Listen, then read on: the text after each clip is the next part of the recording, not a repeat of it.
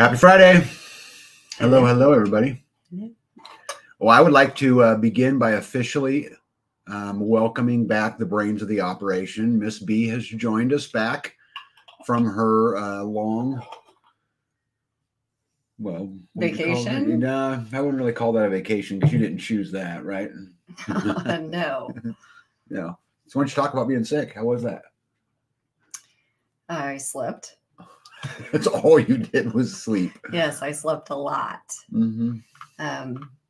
I actually don't really remember getting sick. I remember several times waking up and you were hovering over me. And I thought, at one point in time, I remember thinking, are we alive? And then I thought at one point in time, you were shining the grill thermometer at me. I was. And then it thought, yes. Okay, so I got to tell you about the grill thermometer because I thought it was ingenious and inventive. I didn't want to wake her up, but I wanted to know her temperature. And so what I did was I took we have a handheld laser one that, shoots the temperature. So I took my own and then I wrote it down because it was different than 98.6, right? Because it's not going to register it. But then when I took yours, I wrote it down, right? And then I just did the math to figure out. Or you just shoot me in the forehead? Yeah, right in the temple. I was like, I woke up and I'm like, just forget it. I don't even want to know what you're doing. just let me be. Well, it's for the record, my barbecue grill thermometer method was very close to what the actual thermometer was when you took your temperature a little bit later. Just saying. It was inventive and I didn't have to wake her up. I could do the math, the differences in the numbers, and it was just fine. I was very appreciative that you were there to take care of me. That's right. And all of my apparently medicines that came along with it. Yeah. So I got a new nebulizer, which is something that I had not had in the past. And now you know how to work it. I do. And what to put in it. I do. So now. Hopefully you just don't get sick. Yeah. I don't know what happened. It was just you got your butt kicked. Yes, I did. Yeah. And I don't even know. I mean, at first he thought it was influenza and then RSV. My lung capacity is still not back to what it was, but I'm up and about and no temp and I feel pretty good. I'm a little winded from time to time. Just climbing the stairs, I have to take a breath and just, I guess, take it easy because it's not, I'm not 100% yet, but I am better. And I'm grateful for you and glad that you didn't get sick too. So, yep, I didn't. Let's get some hellos in, huh? Yes. Hey, Bobby's Bags. Welcome. Bobby was first in the house. How are you, my friend? Followed by Farm Ranch Homestead and ACM Homestead. How are you guys? The Terminator's in the house. Luis Wesley. By the way, don't ever send your wife shopping with Luis Wesley. That's just no, Luis. You should encourage that because she was like, she's a haggler. She's like, we'll get to that. Bottom dollar. She's a good girl. Skane's girl. Good evening. Oh, and we're gonna ready. Janine. I think it's Jean. I looked it up on the internet before the live. I'm like, I got to get that right. I just don't remember it. I know. One more rock. Good evening to you. She says, I hope B is feeling better. And she is absolutely feeling better. Gizmo, good evening to you. Masio Parrot. Hello. City Greens. Good evening. Who else we got down here? JB. Welcome in. Let's see here. Gypsy's in the house. We have royalty. We should all feel very blessed. And I hold him responsible for a lot of the shopping stuff, just for the record. I do. Midwest Ribeye, welcome. Vicky Pullen says, happy Friday to all our fellow freesteaders and happy anniversary to Private Cluck and my wonderful husband, Dan. Happy How cool. Anniversary. Happy anniversary. How many years? Dorothy Holloway, good evening to you. Eagle Lover Texas is in the house. Indiana Mike is here. How are you, my friend? Ahoy back. Jonathan, welcome. LJC says, happy Friday, freedom, family, and friends. Glad to see Bee's beautiful face again. I know. I'm just excited she combed her hair. I did. I combed it. I know, right? Put a beret in. Yep. Todd, not Todd, welcome in, as is the greatest name on the internet. Half Bubble Off Club. Yep. Jules is in the house. Carrie Davis, good evening to you. Matt, hello. Greetings back. The famous American Roots Farm is in the house. How are you, Jess and Joe? Deep South Homesteads in the house. Hello, Danny and Wanda, or Danny and Wanda, or Danny or Wanda. But welcome. Al Joe's in the house. Good evening to you. Let's see here. What do we got? Oh, Chuck Peoples is in the house from Homestead Medical. Oh, wonderful. Actually, I thought about you a lot today, Chuck, and I'll explain it why later on in the live. But I met a very interesting person that I think you guys could certainly do some collaboration with. But I thought of you instantly. Combat Midwife was exactly who I was talking about. First time in the live. I'm going to talk about Combat Midwife a little bit later in the show. I'm super glad you're here. Who else we got? JB, hello. It says, hey, Wanda, I just watched your butter canning video. You guys, for those of you guys who don't know, and I'm sure all of you guys know who Danny and Wanda are from Deep South, but if you want to learn stuff, that is a great channel to learn. They are super smart. And more importantly than that, they're just good folk, you know? LJC says, now that you have a nebulizer, it's good to keep some sterile saline and food-grade hydrogen peroxide on hand. Lots of good respiratory junk. Good to know. Good advice. Pack Rat's in the house, says, good to see you, B. Cheryl's in the house. Good evening to you. Oh, look at that. I got it. Jean. See? Look at that. So I Googled Jean, just so you know. Today, we were sitting here and getting ready for the live, and I seen your name pop up early on. And I thought, man, I got to get that right. So I just Googled pronunciation, spelled the name in French. And I listened to it a couple times, trying to get a beat into my head. Listened to it? Yes, because just trying to memorize, because, you know, that's not my strength. Anyway, hey, my good buddy Mo's in the house. Good evening to you, Muddy. Let me see. Android Homestead, good evening to you. Starla Dope, good evening. Easy, good evening. Joan Kelly says, I'll say happy Easter now so I don't forget it later. Thank you very much, and happy Easter back to you. Let me see here. Oh, my goodness.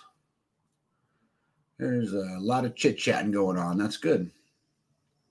Mary Michelle is in the house, and I think I'm caught up. That's pretty cool, huh? Yeah. All right. Well, what's the first thing you got on your list today? Well, I did have that I was sick, and I wanted to thank everybody for reaching out via the live and personal text messages and phone calls. And emails. And emails, yes. It means a lot to know that we have a lot of friends out there.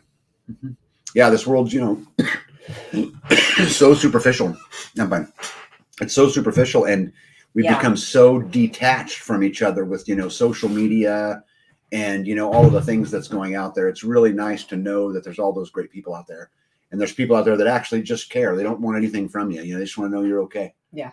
And that's just super powerful. And, the only way that's possible is, with the community. It's with being intentional and with making, that effort. Yes. TJ in Georgia says, first of all, good evening, says, love the shirt. If I was a wife, I would get one. Show me your shirt. What do you got? Feral wife life. Yep. This came in the mail. I'm not sure when this was purchased, but I assume it was for me since it was for you. Since that'd be weird if you were wearing it. It would be a little weird if I was wearing it. Yeah. But you are a feral wife. There's no, we'll talk about that some too, huh? Hey, Nitos, good evening to you. Says, got my compost piles turned in time to make it on here. Good. Yep. Good. Yes. But guys, thank you again for all the warm wishes and all of that. And I had a lot of people calling me. I had people who dropped me off food so I could eat while we were taking care of B, because I'm just not a cook. Which is so wonderful. Yeah. And easy. Yeah. And that was just super nice. We had people show up and help do chores. And I kept saying, guys, I got this. I can do it. And of course, being the freedom-minded, self-reliant mentality, nobody listens. Thank goodness. Yeah, right. Thank goodness. Right. But it was super, super nice. Yeah. I came downstairs after 3 days of basically sleeping, and was just like, what happened to the house? Like, who has been here and why does it look like this? But and I realized that things just keep happening. So just because one person gets sick does not mean that anything else stops. And I'm super appreciative of all of your help. Yeah, well, it was hard to get it all because I had to run the businesses that I run. I had to run the homestead. I had to make sure she had her medicine when she was supposed to have her medicine. Right. You know, I had to make sure that we were eating. I had to make sure that all of those things were going on. And so things kind of fell apart. I tried to pick up the house as I went along a little bit, but I just couldn't get to all of it. There's just not enough hours in the day. Well, and then like the medicines were like, I went back through the paperwork that the doctor had sent home with you, and there was a lot to it. I mean, a lot of it was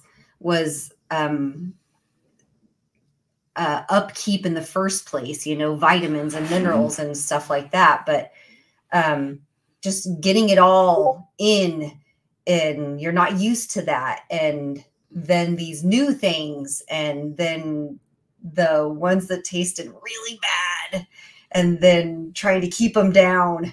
And then it was, you know, getting sick just sucks. Yeah. And when you're not used to taking a bunch of stuff, it's hard to get them all in. And then knowing like what you take with what and what you're not supposed to take with others. And well, let's talk about the doctor real quick a little bit, because I took B into, now you guys know we have our own kind of medical system here called direct care. And so we don't take insurance or any of those things. And so we went to it, and it's really neat when you walk in the door. I think I talked maybe about this in the last live. There's a big sign that says Common Sense Medicine, you know, right on the front door. And she walked into the lobby. Our doctor walked right out, sat down, listened to her heart, or your lungs, probably not your heart, right? I think he was probably doing both. Doing both, whatever. But it was quick in and out. B was in and out of there in 10 minutes. Start to finish, the whole thing, came back home. Well, and he was like, you know, how do you feel? You need a, you know, anti-nausea? And it's like, well, I didn't think I did, but when I try to take something, I can't keep it down. So then he's like, okay, we'll get you that. And then it's like, you know, like, what do you need right now? And then he's like, okay, well, here's some probiotics too, because if I'm going to give you an antibiotic, I need to get you some probiotics. And then it's like, we should be taking these things already, but life happens, and then you run out, and then it's easy to not do it because other things happen. And so we should be taking care of ourselves in the first place. The preventative cares, the vitamins, the eating good, the drinking your water, the getting the sleep. Don't get yourself run down in the first place. And that's all, you know, common sense. But when you're in the rat race, it's hard to remember to take care of yourself. Yeah. And until it's, until you have to take care of yourself, or else. And so. Welcome back. Thank you. KY Goatman, good evening to you. As love runs rampant, good evening to you. LJC says that if Tag wore B's little shirt, we'd have to call him Smedium. Wears a small but needs a medium.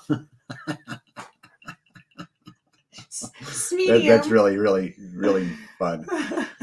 Had a hard time finding the live, got the notification, but it didn't show up under my subscriptions, or even when I searched for it, finally found it on the channel page. Yeah, I have people tell me all the time, KY Goatman, that they've been unsubscribed and that all the time. I don't know how to do anything about it, so I don't worry about it, but just kind of how it works, you know? Yeah. Let me see here. Hey, Wes, good evening to you. Let me see here. It says, I got good news today. Got a call from Union Hall to start on a job site in Emporia on Monday. Good job. Yep. I'm not a fan of union or the politics, but it's great pay and benefits. Yep. Let's see here. Let me see here. I agree. Being sick sucks. I had a few weeks of weakness and had 2 units of blood. Are you feeling better now? I hope so. Yeah. Let me see here. Probiotics also need prebiotic to feed the good stuff. Yep. Skanes Girl says mint tea is also good for nausea. Yes. Get that out of there. Yeah. just mint. Yeah, KY Goldman says I was still subscribed. Yeah, I don't know how it works. I don't think they like my message. And if they didn't like my message before, they're going to hate it tonight. So you might all get unsubscribed tonight, but I don't give I don't care. Whatever, I'm going to keep on keeping on, I also had, as far as being sick, with farm maintenance, because one of the things that we've talked about so many times is just getting the farm in a place where one person can manage it. Halftime. That's important to me. Yes.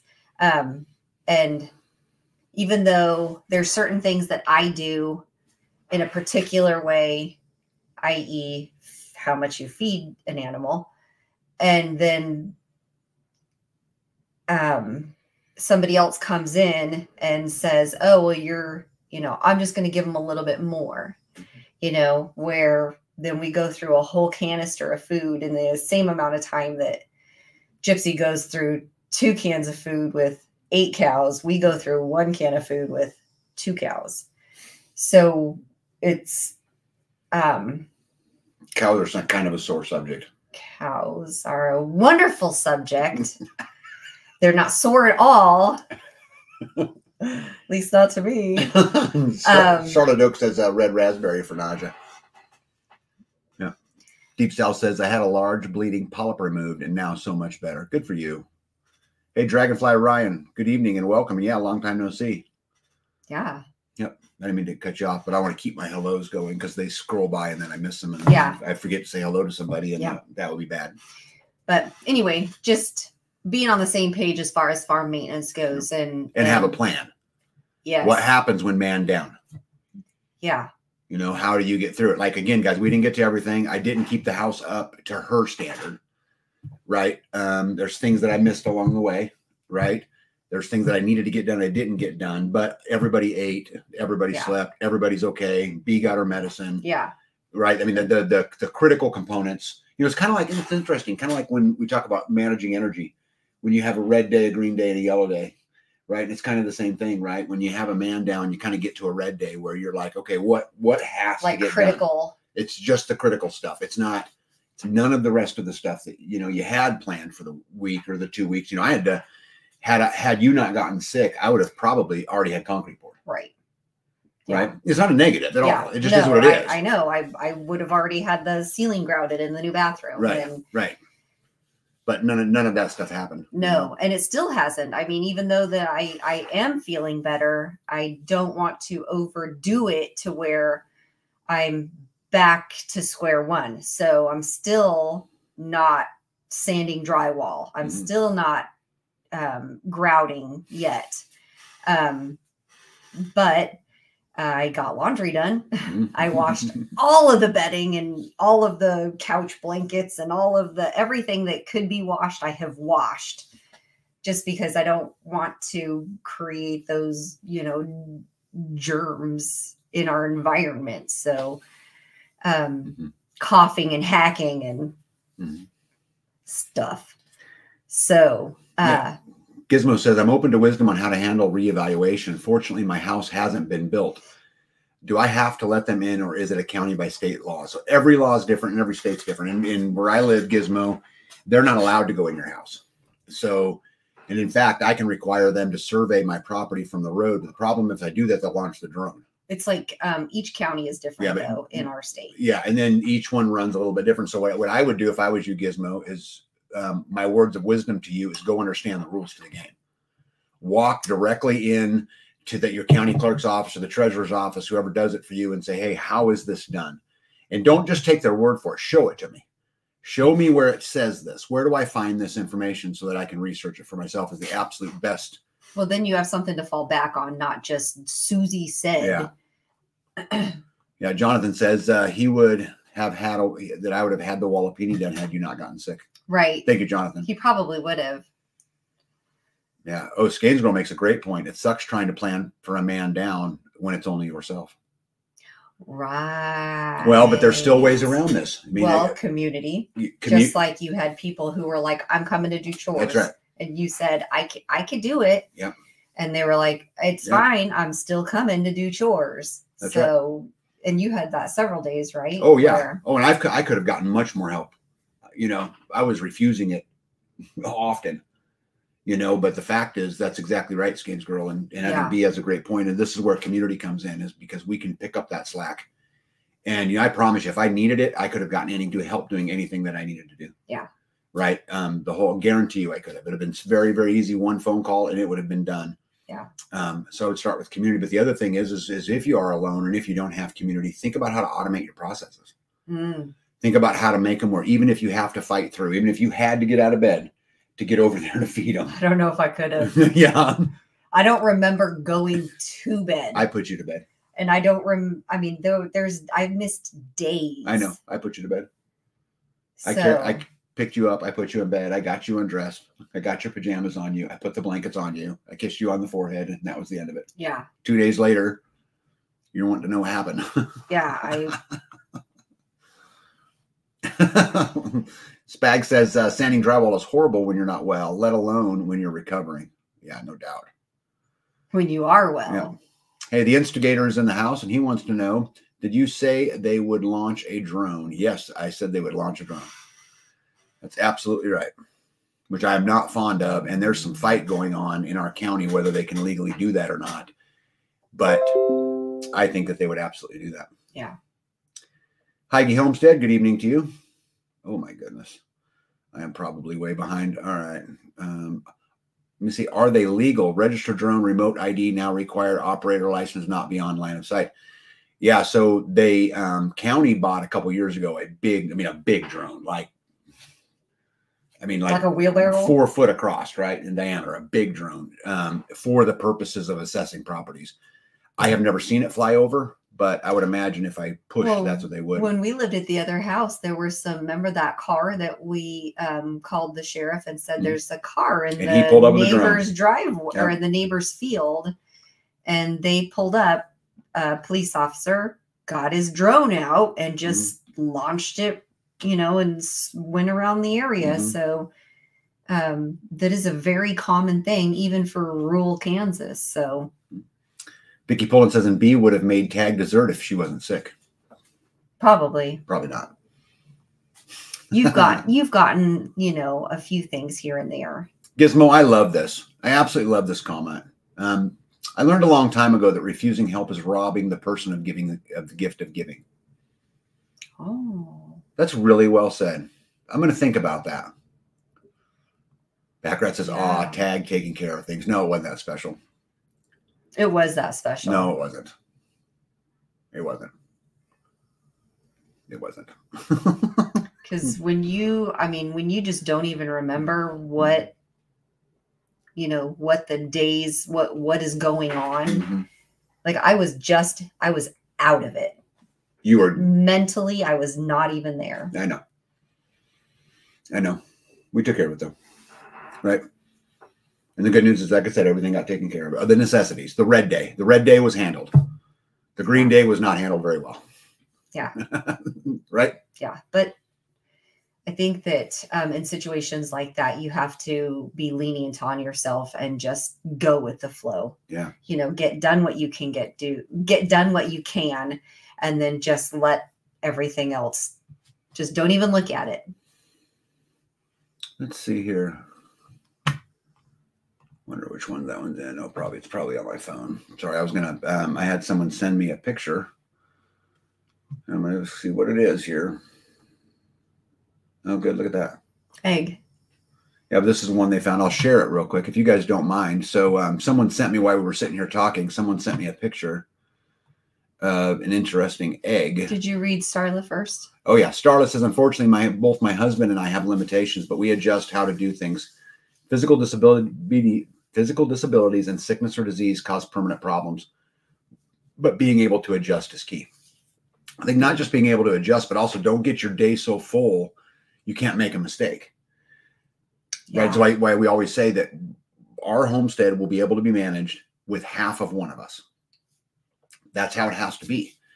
And if I can't get there, we've gotten too big. If I can't get there, I need to automate things. If we can't get there, we need to change things, because again, B goes down. I still have my whole full workload to do that is a full-time work, but now I pick up her work and then also trying to make sure she's squared away, or vice versa. And so I think if you set that as a goal. Let's say you don't even get there. Let's say you get to where you could do it with 3/4 of one person. You're still winning, right? You're still making some ground there. Let me get this off the screen here real quick. So anyway, let me share this real quick. Present, share screen, share screen. Okay, right here.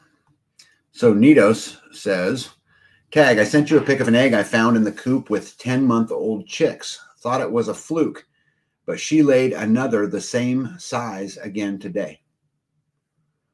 10-month-old chick. Yeah, but look, it's almost 4 inches. Yeah. That's a big egg. That's an egg. That's a big egg.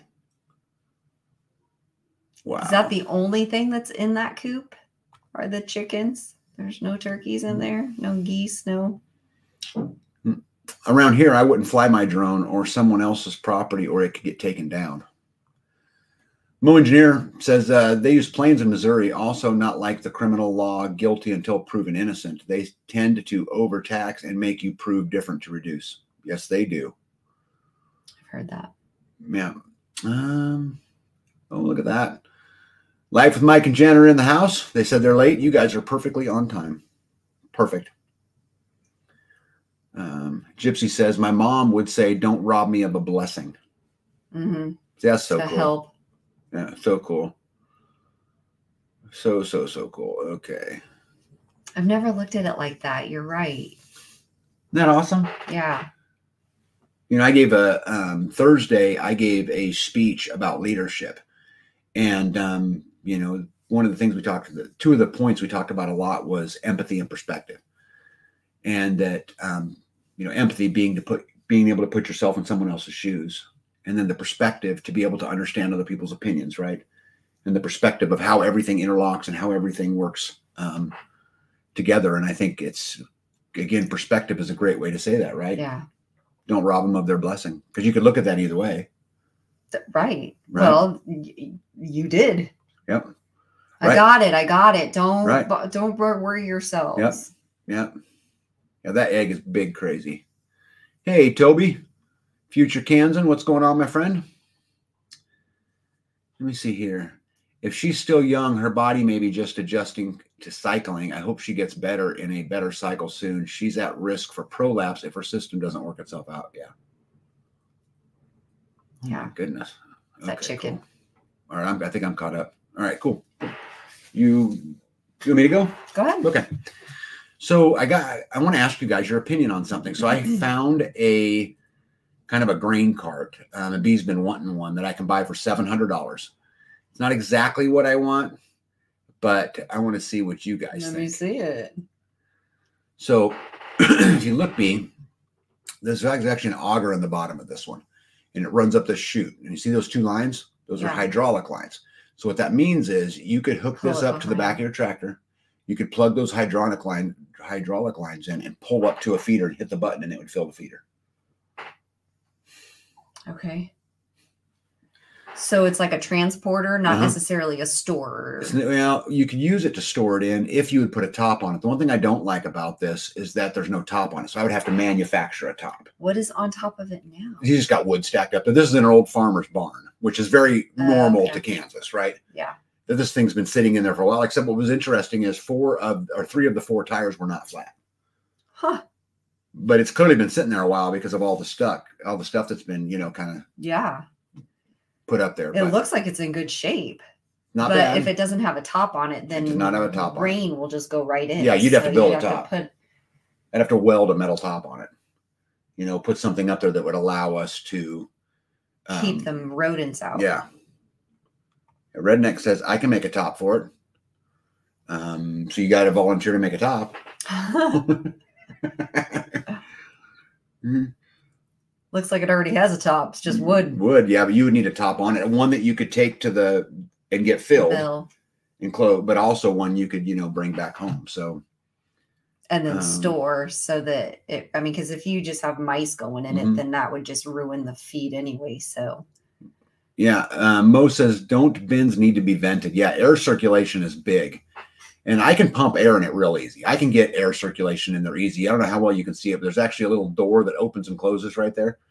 So I think that would be fine as far as doing that. How much does it hold, says Gypsy? I don't know. So would this, is the purpose of this to just go get feed and come back and then fill containers? No, I think the original purpose, and you farmers out there, correct me if I'm wrong, but I think the purpose of this is to go up underneath some kind of elevator on your own farm, fill it up, and go drive around the fields feeding cows. Is its original purpose. Okay. What I want to know is it's a third of the cost of buying you a grain bin that holds half as much. Yeah.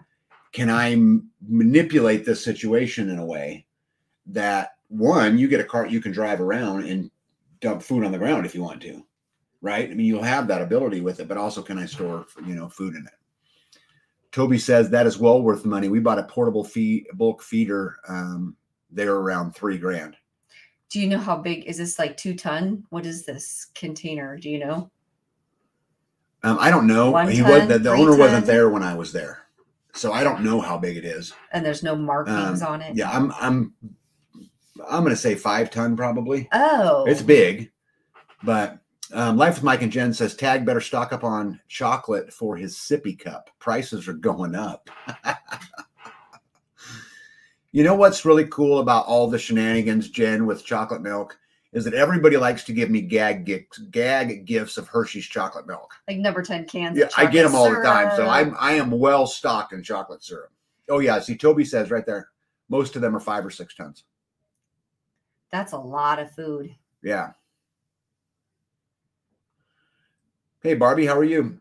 Barbie Not Doll. Hello, Barbie Not Doll says gravity box with an auger was used for filling corn planters with fertilizer. Yeah, when I looked in this one, it had corn. There's corn in there when I looked. Yeah, WA says, how would you fill it from the side door or on top? Where I would think what we could do is build like the reverse on the top, right? So there's a smaller hole up top with some lid that opens and closes, and you could just pull it to the elevator. They could fill it up. You tow it home, right? And that's that. Why couldn't you just use, if it has a chute on it, why couldn't you just take it to the feed store, fill it up, bring it home, and then use that chute to fill individual cans with? You could. You absolutely could. You could actually. Then, I mean, when we build the new barn, we could build a drive-through. You could actually park this in the barn, babe, and I could make it to where the spout just goes in the barn, and you walk up and hit a button, and it fills up your bucket. There's all kinds of things you can do with that. Spag says, I'd be so happy if Tag got me a bulk feeder and filled it with white queso. He would like that too. Yeah. Let me see. Oops. Toby says 3 ton of corn is $8.55 down here. 3 ton. Yep. LJC says, what's a good long-term food storage version of chocolate? Does it exist? I'm thinking the cocoa butter would make it go rancid. It would go rancid quick, I would think. Yeah. Yeah, my wife would say chicory, because that's what she says for everything. If you don't have coffee, you get chicory. If you don't have chocolate, you get chicory. Everybody gets chicory, but guys, I've had chicory. Chicory for everybody. Let me tell you something. Chicory coffee tastes like dirt. It grows in the yard. I can get it. But it's dirt. It would be better than just pond water, though, I think. Right? Yeah. Indiana says, my buddy made a top out of cattle panels formed in an arch with a tarp over it. The coop will deliver feed with a truck and an auger on it. Yeah. The co-op. Yeah. Hey, Unique Prepping. What's up, my friend? How is Zach? Tulip Little Angel, good evening to you. Says, can you drive that on to a raised curb and then empty the feed into a wheelbarrow? Yes. You can move that spout anywhere you want. It's actually even got a hand crank on it. So you could hand crank it out if you didn't want to hook it up to the hydraulics. Jeez. Which I think is pretty neat. Let me see here. Nito says that coop is just 10-month-old belay fielder chickens. Belay fielder. Cocoa powder. One more rock. How long does cocoa powder stay? Because I would think you'd have the same issue. Yeah, Jules said, oh, sorry, missed one. Jules, where did it go? Oh my goodness. That was Jules. No, I had Jules on here, but right there, Jules. LJC. I was thinking about chocolate powder, milk powder. Would that still have the same issues? I think it would. Yeah. Yeah. I've had cocoa, what is that? Hot cocoa mix go bad. Yeah, Barbie Nadal says we would take off the auger and use the gravity to pick corn on the cob, and fill the corn cribs. Yeah, Half Bubble Off Plum says I can't do chicory. Gives me migraines. Yeah, I can do it. It just tastes like dirt. Let me see. Okay, Jen says dry cacao powder. Cacao. Yeah. Cocoa. I wonder what hey, Skanes Girl, can you define for me a very long time? What does that mean? Let me see here. There we go. So anyway, I'm trying to decide whether or not this would be a good buy. Again, I can buy it for $700. If I want it, it's 3 miles from me. So it wouldn't even be hard to go get. It's but what do you think?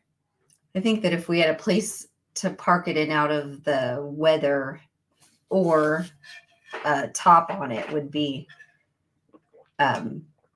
beneficial. But if it's just open, it wouldn't. No, we have no place to put a thing. You can't leave it open.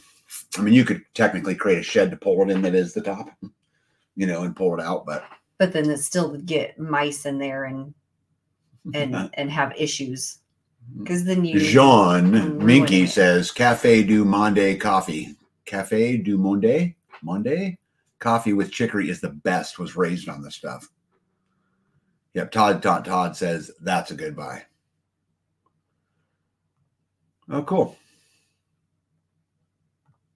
Pretty cool. All right. Well, that would have, I mean, if we got something like that, because one of the things I had on my list was Gypsy going and helping me get feed. So maybe we need to talk to Gypsy, and this could be his business. He could just drive around filling everybody's feed containers. Because that's another thing you could do with this baby, is you could pull it up next to your barn, take that auger and walk over and put it on top of your barrels and just fill them up, fill them up. Yeah. And then you buy what you're going to be using so that you're not storing and then wasting feed. So Gypsy showed up and said, I brought you some feed. Well, I thought he was just coming to get his can, but he ended up filling it and bringing it back so that I had more feed. And he said, go get your tractor. And I was like, by myself? And he was like, he looked at me like, yeah, go get the tractor. So I went and I got it and watched his, movements, and I pulled it right up to his trailer, and he wheeled it over the can into my bucket, and I proceeded up to and I fought the whole time, like, okay, I'll just put it on there, and then I'll put the feed barrel on the bucket, and then I'll just let it stay there until you get home. I'll let Gypsy go. And then he starts walking up to get the gate. And I'm like, okay, so I'm going to follow him. Okay, we're going to go. And then I thought, okay, I'll just get it in the gate, and then I'll just drop it right there. And then I'll come back and do it later. And he's like, well, do you have a hand cart, dolly? And I was like, yeah, I mean, I have all these things. I could do this. And so, I mean, it literally took like 10 minutes. And we had the barrel off the trailer onto the tractor, into the corral, onto the ground, onto the hand cart, into the building. And then he's like, that's it. Like, I'm leaving. I'm like, that was so easy. Like, I could do this. You guys see what I live with every single day. I did it. Toby says, B, you'll never find another bulk feeder for that price.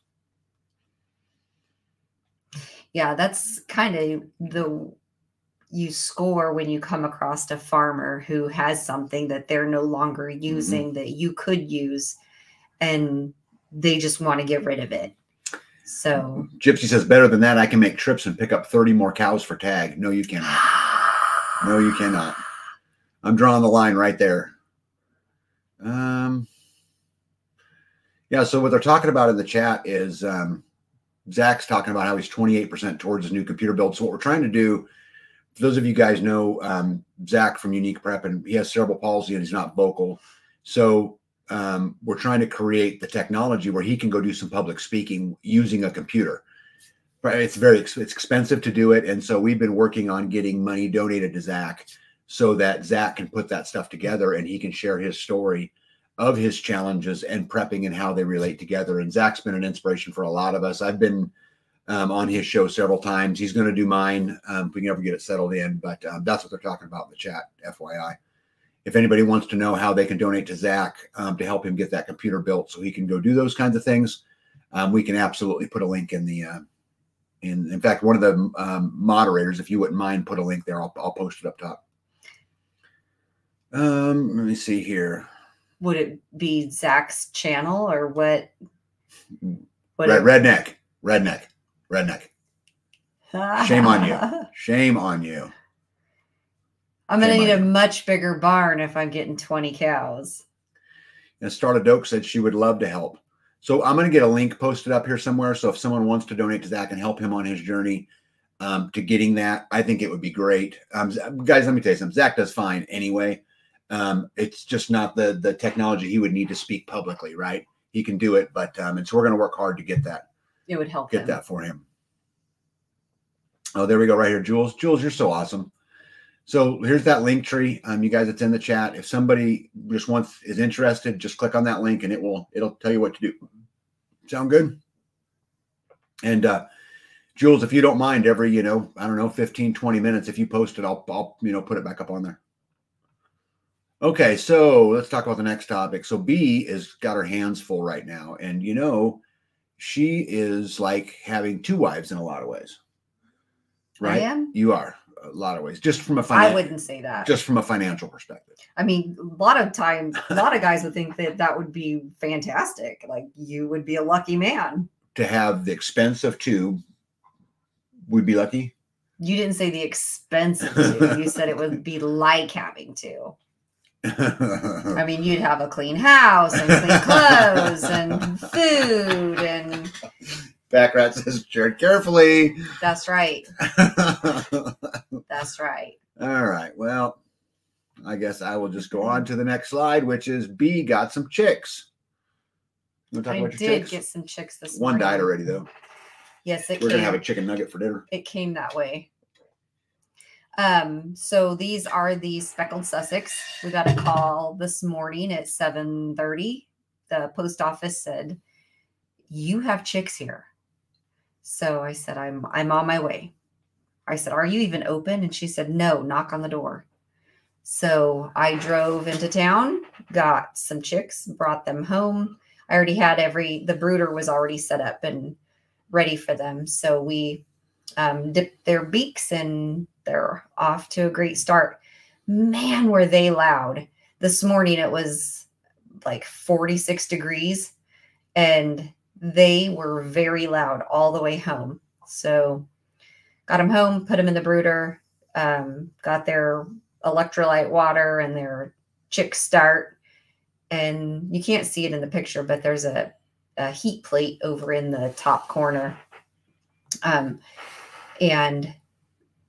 the one that didn't make it was just kind of smashed at the bottom of the box. So I brought it in and put it in front of the fireplace thinking that if I warmed it up, it would help. But within 30 minutes, it was no longer. So I don't even know. Are there 20 birds there?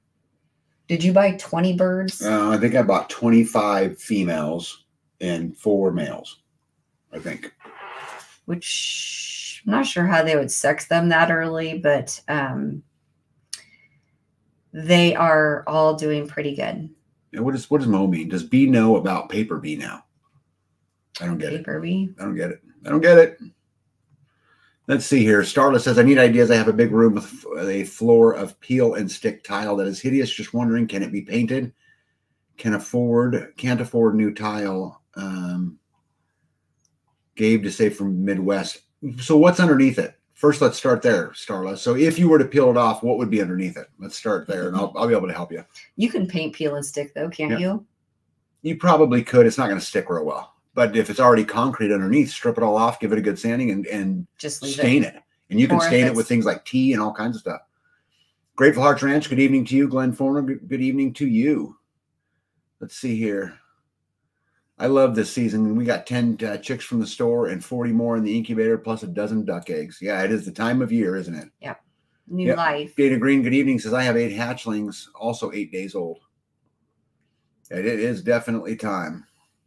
I would have already have been incubating my barnyard mix, but we are trying to introduce a new... I think my drawing was quite resemblant. I think we had a lot of resemblance. What do you think? Yeah. Huh? No. That looks like a redhead. That's my other wife. But these are a new breed that we haven't had in the past. So we're trying to introduce a new speckled. Tell them what it is. Speckled Sussex. Yeah. Yeah. Our chicks are 5 or 6 days old, and they caught a moth today. Fun to watch the game of chase for a bit.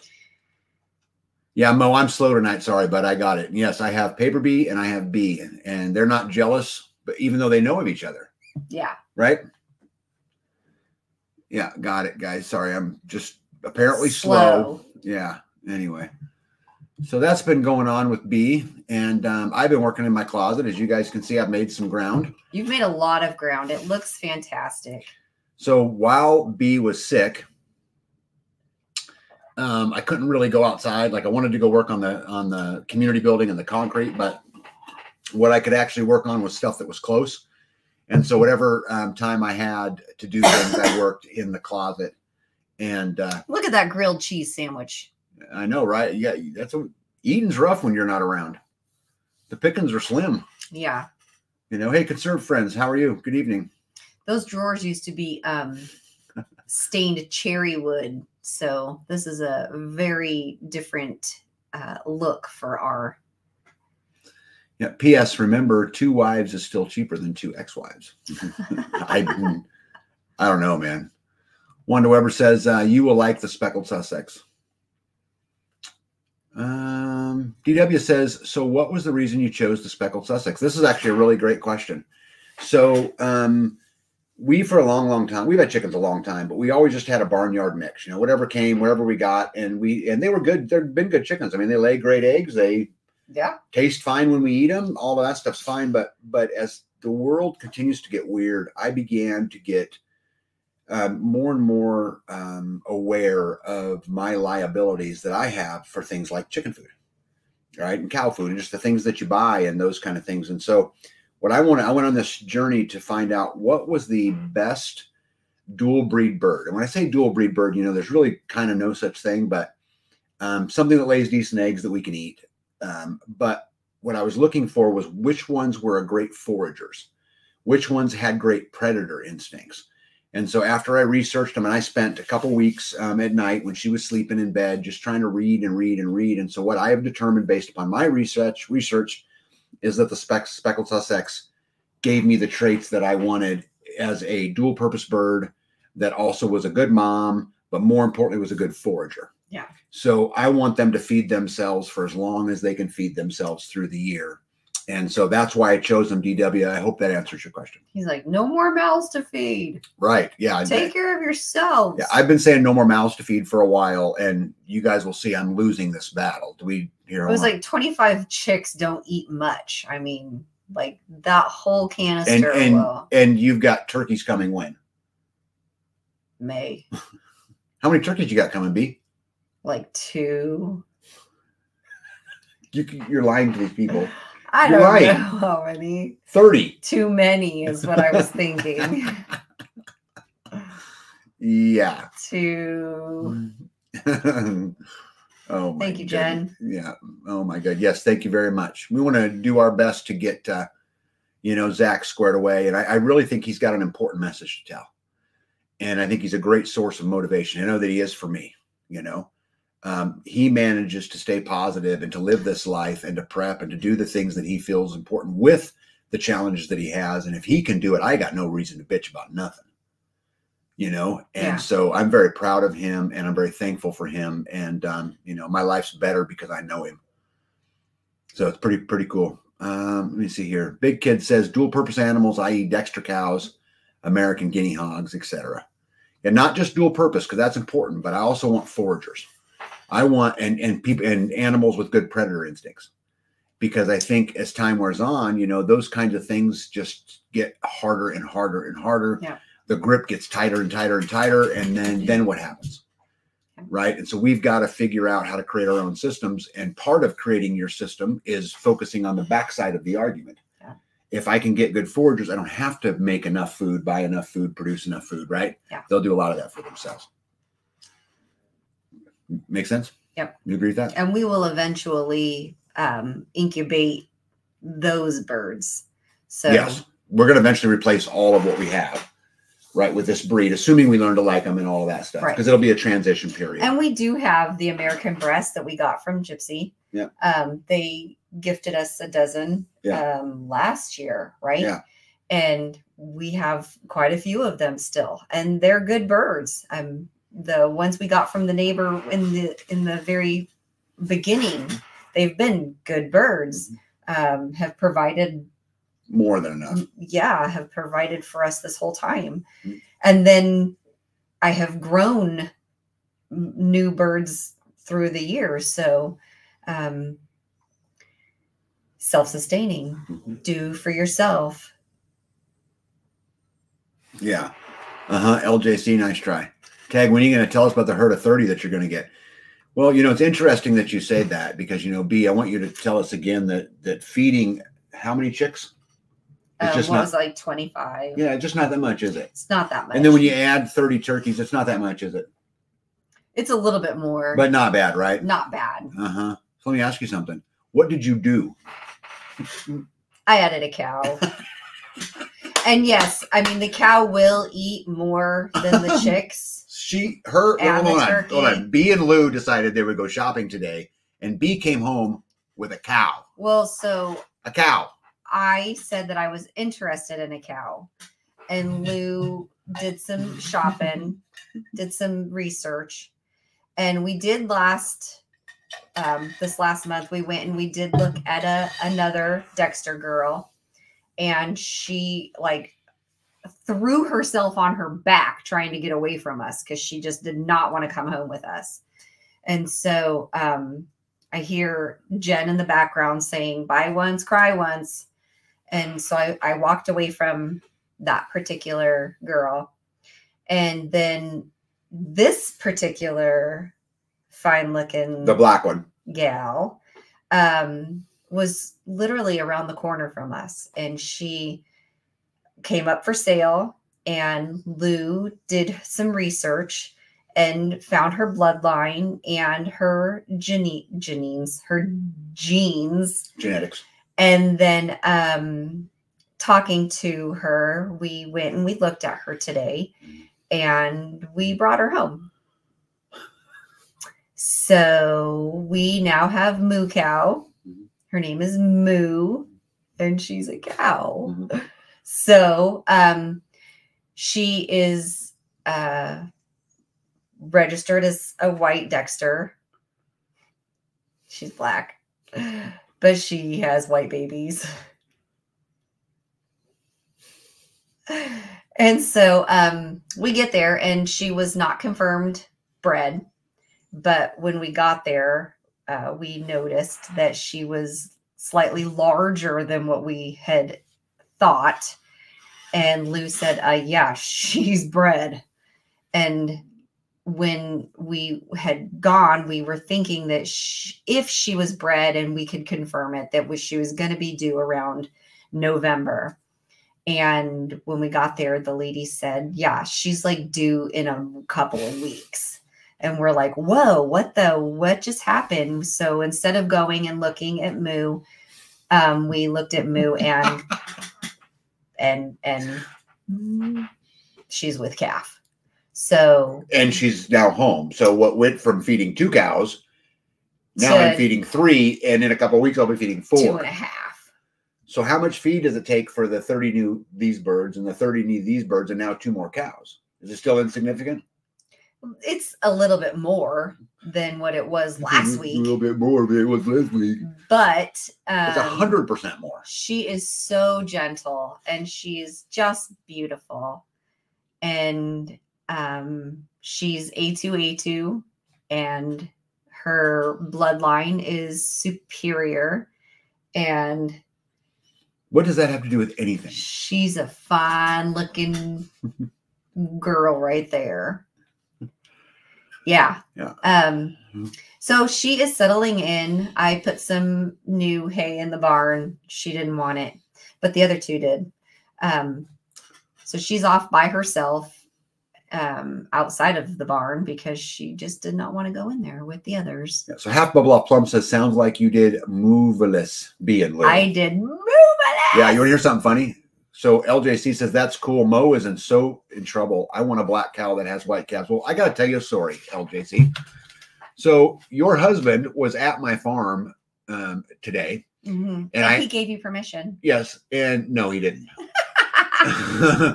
And him and I were walking out and I said, hey, Mo, I'm going to give you some advice if I can. I said, do not allow your wife to go shopping with B and Lou. It will all end bad. And he stopped and without hesitation said, are you kidding me? Do you really think I have any control of that?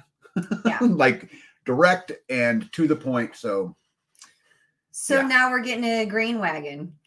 Good thing you're getting a grain wagon tag, says LJC. Yes. You guys. Yep. So she is beautiful. She's just beautiful. Mm-hmm. And this baby was her last baby. So this is not.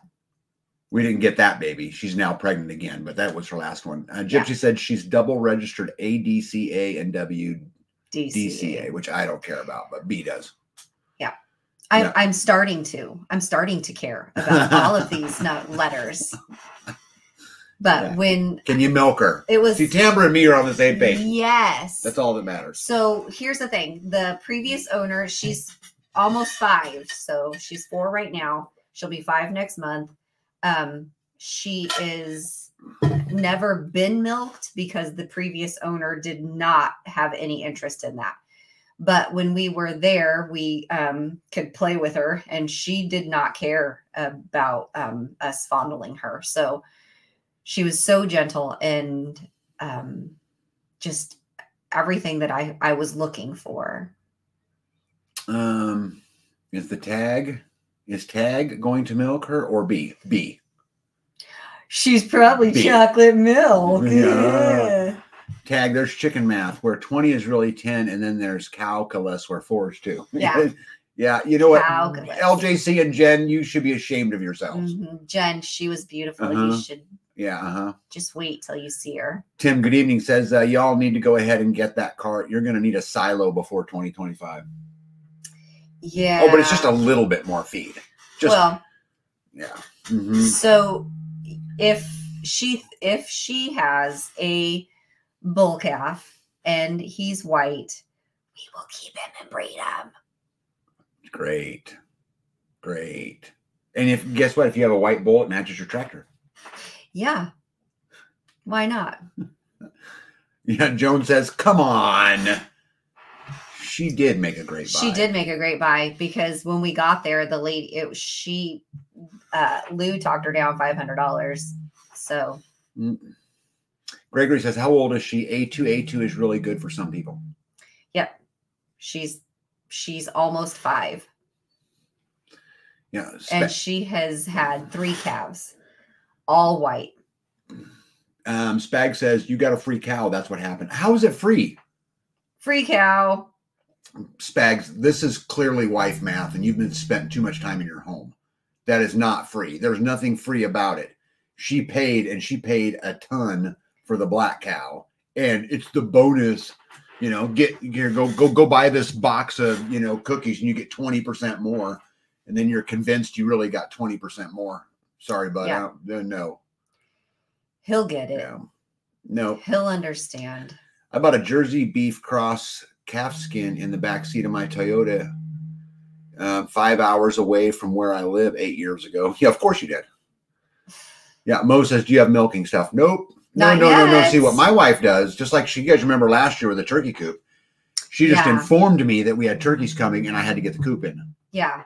So no, that's not how it works in my world. She buys them and then expects me to pick up the pieces. Yeah. We will need some kind of, milking station inside of like barn to keep her in. You're going to get expensive this year.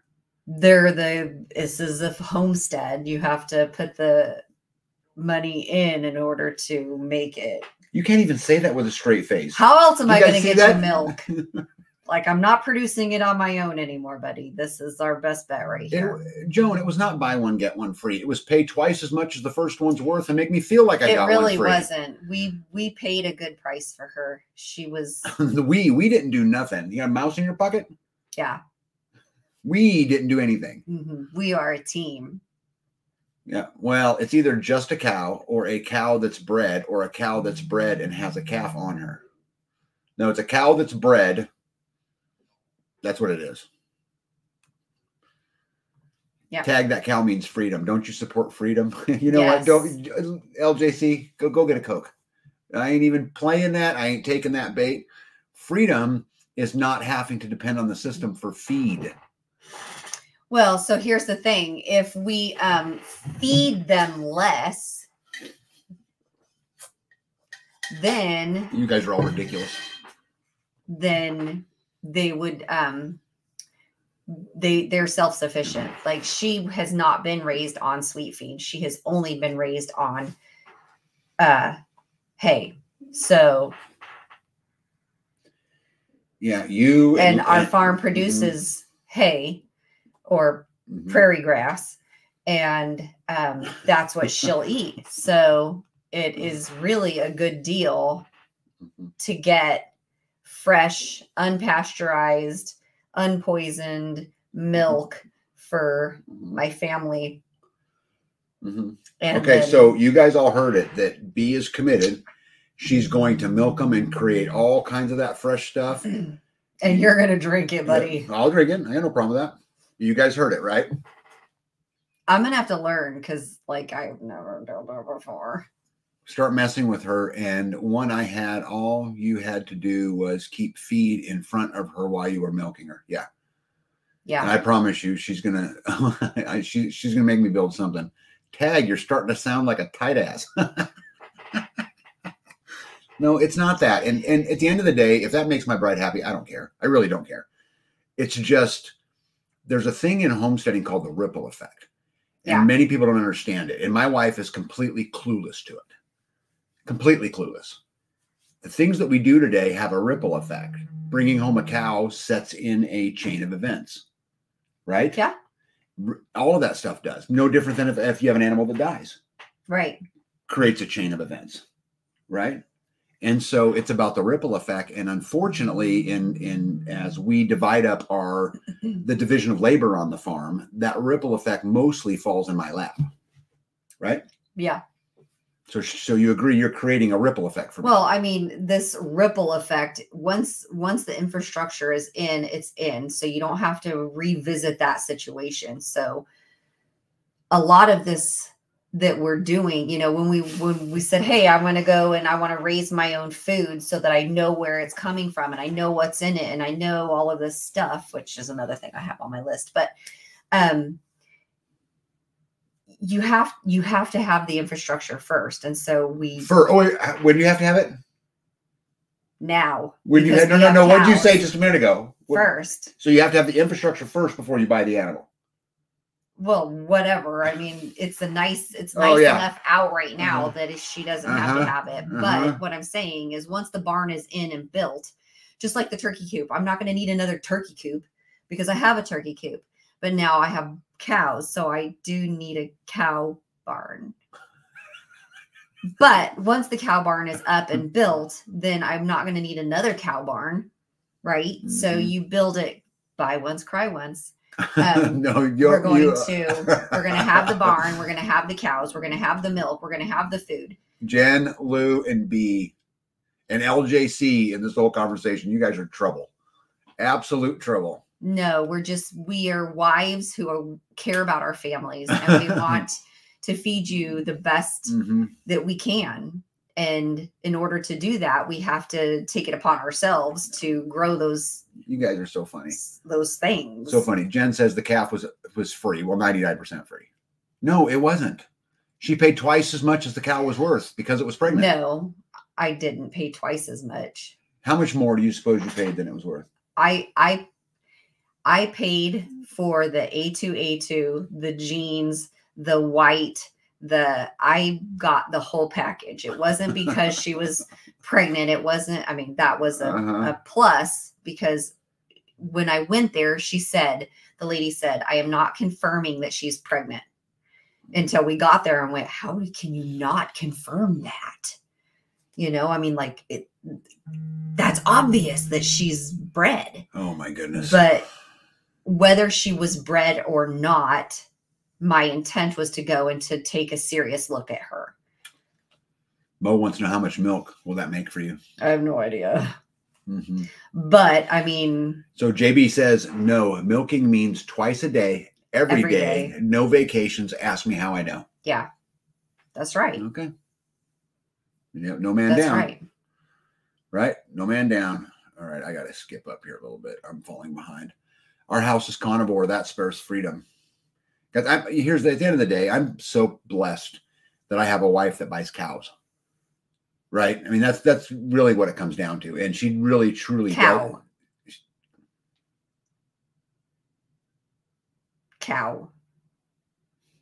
I mean, the lady had several for sale. I only brought one. You know, I was just in the middle of letting you totally off the hook, and then you do that. Do what? I bought a cow. That was about getting ready to have a baby. That was the bonus. I did not know that. She was not confirmed. Okay. Haha, this is getting good. Yeah, I'm just never gonna win. Country for sure. Good evening to you. Milk and cheese. Milk and cheese would be wonderful. Yeah. Yep. And you'll get strong hands. You'll have man hands. Well, I mean, Jules, I am not fussing. It's, again, at the end of the day, it's a small thing. Next, I'll go on with my life. It's just sometimes it's the ripple effect, right? Because I'm in the middle of trying to do 12,000 other things. I don't need another one. Right. Or and six I more, get that. You know? I understand that.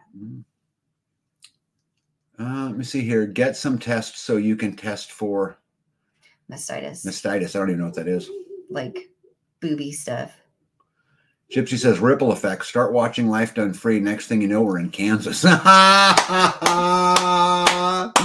Oh.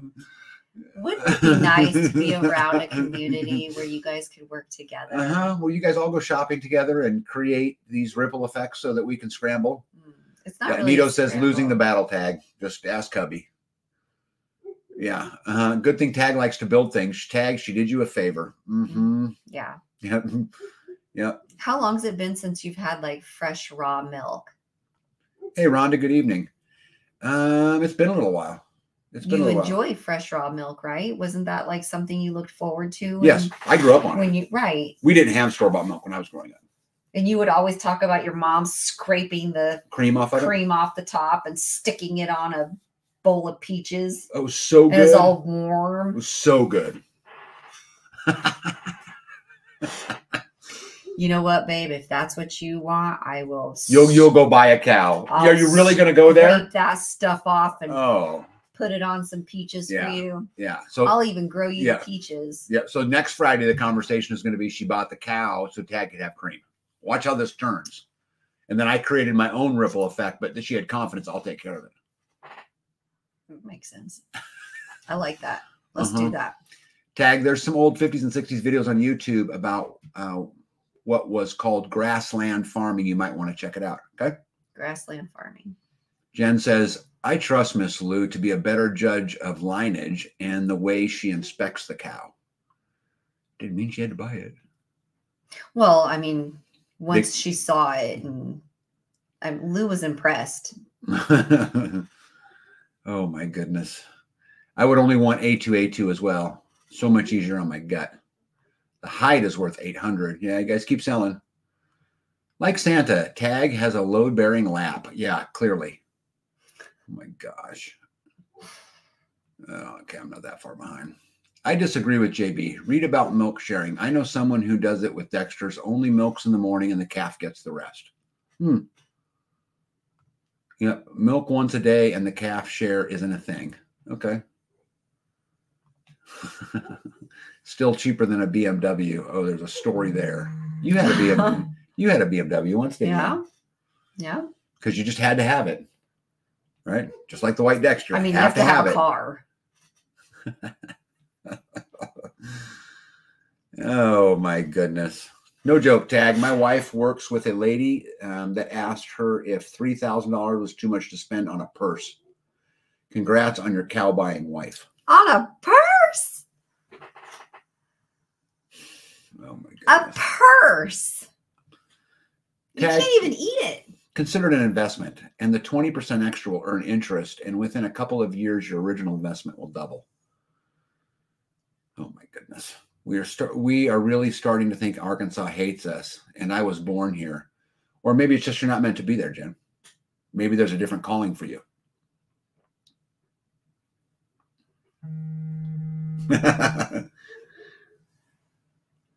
Let me see here. Barbie says, how are you going to feed the calf? Is the calf going to suck on the cow?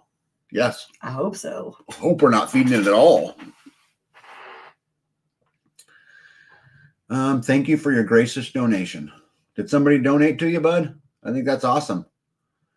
There's his link tree. Yeah, wonderful. Starlet says, Miss B, life done free. I grew up on a dairy farm. Trust me, they can look pregnant and not be pregnant and milk twice a day at the same time. There's that link again. Calf, yeah. Warm cream, yikes. Yeah, when I was growing up, I grew up on a horse ranch, so my dad showed quarter horses all over the world. And we milked. We had cows and goats and, some of those things. But most of our milk came from milking a goat or a cow my whole life. And my mom would take that milk and she would put it in the so the cream wasn't warm, just so you know. But it would put I thought it was. No, she put the milk in the refrigerator. In the refrigerator, after sitting a while, raised to the top. Yeah, and you'd have this thick thing of cream. And then we'd go outside to the fruit trees and pick whatever we had, apples or peaches or whatever it was. And my mom would put it on it. And it was really, really good. She didn't even put sugar in it, right? I think she was telling me about that. And I was thinking, that does not sound good. It was so good. Midwest Ribeye said, I wish I lived closer. I have 10 peach seedlings that need a new home. Oh, we would take every one of them too. We would. It's always something. Mine likes jewelry. Yours likes 1,200-pound manure spreaders. Potato. Yeah. Oh, no. Mario says, Tag, you need to check and see if the girl sitting next to you is wearing a mask. I think it's my wife. Might be, buddy. Might be. Well, B, you can't really scrape cream. You kind of just scoop it off, Yeah, that's kind of what I meant. Just kind of scrape it off the top. Yeah. Yeah. So I've seen purses for more than 3,000. Yeah, no thanks. Yeah, Midwest says 30 is too much. Yeah. To spend on a purse. In all seriousness, if you read the Independent Farmstead, they make a strong case for having a milk cow. Ruminants produce protein and fat, and you can feed the extra to pigs and have another food source. Yeah, I don't mind that. And again, you guys, I bark at, not really bark. You just give me crap. I give her crap about it because guys, you brought a cow home. It really does create a ripple effect for me. Yeah. It does load things onto my plate. And I know you're trying to get the community building done. I am. And now I'm like, hey, can I have a barn? Right. Can it have a drive-through door and place to stack hay? And you're like, are you kidding me? Yeah. But it's kind of a compliment, right? In a lot of ways. So I'll get over it. I'll get her a barn built someday. One more rock says, yeah, B, we're not those kind of girls. Yeah. I used to be until I realized where our food was coming from. Yeah. Do you read this? A tractor, then a truck, then a cow. What's coming next week? A barn. I did get a tractor and a truck and a cow. And 30 turkeys. And chickens. And 32 chickens. It was 25, 24. But yeah, we live on a farm. Yeah, keep digging. That's what I keep telling myself. And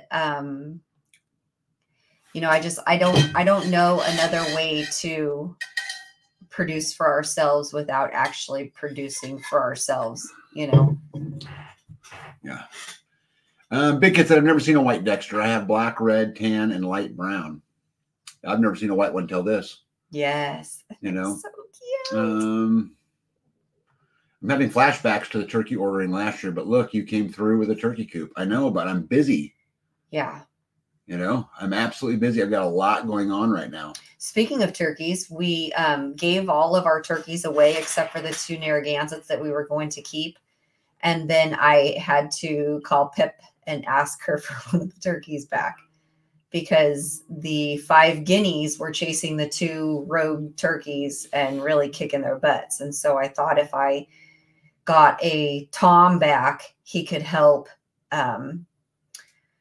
keep the 2 turkeys a little safer, I guess. And now that I have Slater back, he is getting his laps because those 5 guineas, and I'm not sure if this is a normal thing, but the guineas are really beating up the turkeys.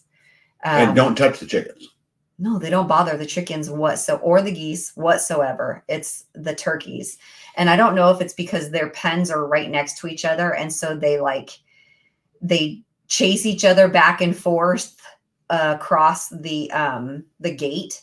And so I think that they're like barnyard or bullies. And so they're, as soon as if I open both doors on the same side of the fence, the guineas will run out of their coop and into the turkey coop and just start pouncing on them. So I have to let the guineas out one side and then go around the barn to let the turkeys out the other side so that they're not, you know what I do? Right next to each other. I let the turkeys out and then I go feed the cows and I go mess around to the geese or whatever. And then I go back and let the guineas out because by then the turkeys are gone. I'm just saying. Combat Midwife says, as a midwife, I think all babies are a blessing. Life is a blessing. It is a blessing. Right. I just wish that the ripple effect was a consideration along the way. I don't know how to consider the ripple effect. If I do. Good. Without, I mean, you kind of have to get it in order to make it a priority, because otherwise it's not a priority. And you're like, okay, I'll get to it, because there's nothing that's pushing that, that's driving that. And so you have the item and then you go, okay, now I have to put that on hold to get this thing taken care of. And so I think that it's kind of a cotton candy, rainbows, and blessing. Fairy farts. No, it's cotton candy, rainbows, and fairy farts. Glitter. And lots of glitter. Yeah, because sprinkles are for winners. It's easy to consider. If I make this decision, what workload will this add to my husband's plate? Does he have time to add this to his plate right now? Yeah. It's just part of it, though. I don't know what that means. You have to start somewhere. Oh my goodness. This was a good statement, by the way. So WA says lunch on the left and runt on the right. If there's a bump on her right side, she's pregnant. I learned that from Tracy. Interesting. It's just one more cow. Lunch on the left, rump on the right. Runt. Lunch on the left. Here. Lunch on the left, runt on the right. If there's a bump on her right, she's pregnant. Huh. My wife wants gear. Gotta love it. John Willis just launched a limited edition micro rig. I was told as long as I got one for Jenny, I could have one too. Oh, that's not a bad deal. Yeah, this is a good comment. B gave away turkeys and created Detroit on the homestead with the gangs. Yeah. Yeah. Yeah, we don't have a bull to breed her back, but we have great friends who have them. Eagle Lover says, look at it this way. You could have missed out on something wonderful if you didn't get her. That's true. Yeah, I could have missed out on something wonderful because I didn't have the money to do it because we went and got her. Details. Can you breed the new cow to hippie after the calf? Yes. Yep. Yep. Oh my goodness. Okay, what do we got here? If you have built castles in the air, your work need not be lost. That is where they should be. Now put the foundations under them. Thorough. Yeah. You're not helping, though. Thank you, Mo. Thank you, friend. Karen, good evening to you. Welcome. There's Unique Prepping's link tree again. Again, we're trying to get him a computer bot that will allow him to do public speaking. You know, some of his challenges with cerebral palsy is the vocal part. And so we're working to get that. That's why I keep putting the link up. And if you guys can do it, it'd be great. Let me see here. I would have missed out on Bee's happiness. This is a big part of her healing process. Look at her glowing face when she talks about Moo. Priceless. Yeah. Moo. Her face used to glow when she was talking about me, and I've been replaced by a cow. No, my goal is still you. It's to provide us with the nutrient dense food that our bodies need to. Gypsy says she'll buy the cow from you. No. Yeah, you know what's funny about that? That is totally a bluff call moment because he's full of shit. Well. Yeah. She's a looker. That's for sure. She is beautiful. Yeah. Did money just come out of your mouth? Freedom is more important. You go, Bee. Oh, Gypsy says that was Louise. Okay. I was going to say, there's no way Jeff said that. Yeah. Oh, my God. Yeah, you should have heard their conversation on the way back from picking her up because she goes, well, if it's a boy, we can buy the boy. And he goes, we don't need another boy. Nito says tag. Hubby says grow set of horns. He doesn't need any horns. All right. What's next on your list? Enough cow talk. He needs fresh, nutrient-dense food is what we need. Yeah, we hope that she has a white calf as well. Yes, we hope that she has a white calf. Boy or girl. Yeah, Gregory, you're 100% right. Sometimes you just got to deal with it. Either way, we're keeping it. What else you got? So I got new chicks, new cow. Yeah. Yeah. Gypsy told me to go get the tractor. We already talked about all that. Mm-hmm. I have a nephew getting married tomorrow. That's pretty cool. Yeah, we're gonna go. My intent was to go to the ceremony and see my family members, and then found out that my mom is sick, and that's not your mom's sick, and is in the hospital. She is talking now, so that's good. We found out that she choked on something and aspirated and was found unresponsive, and they got her stabilized. They intubated her and sedated her so she would quit trying to mess with her tubes. But today they took the tubes out. She was very hoarse, but talking, and not able to have anything by mouth. So she's hungry and thirsty and unhappy about it.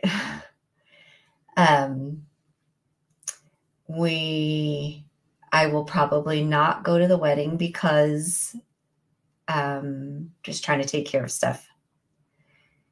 And so if you're listening, we hope that the wedding goes great. We are thinking of you guys and love you very much. And more importantly, I'm proud of you. I'm proud of you for growing up. I'm proud of you for breaking the cycle. So if you're listening, just know we're proud of you. Yeah. And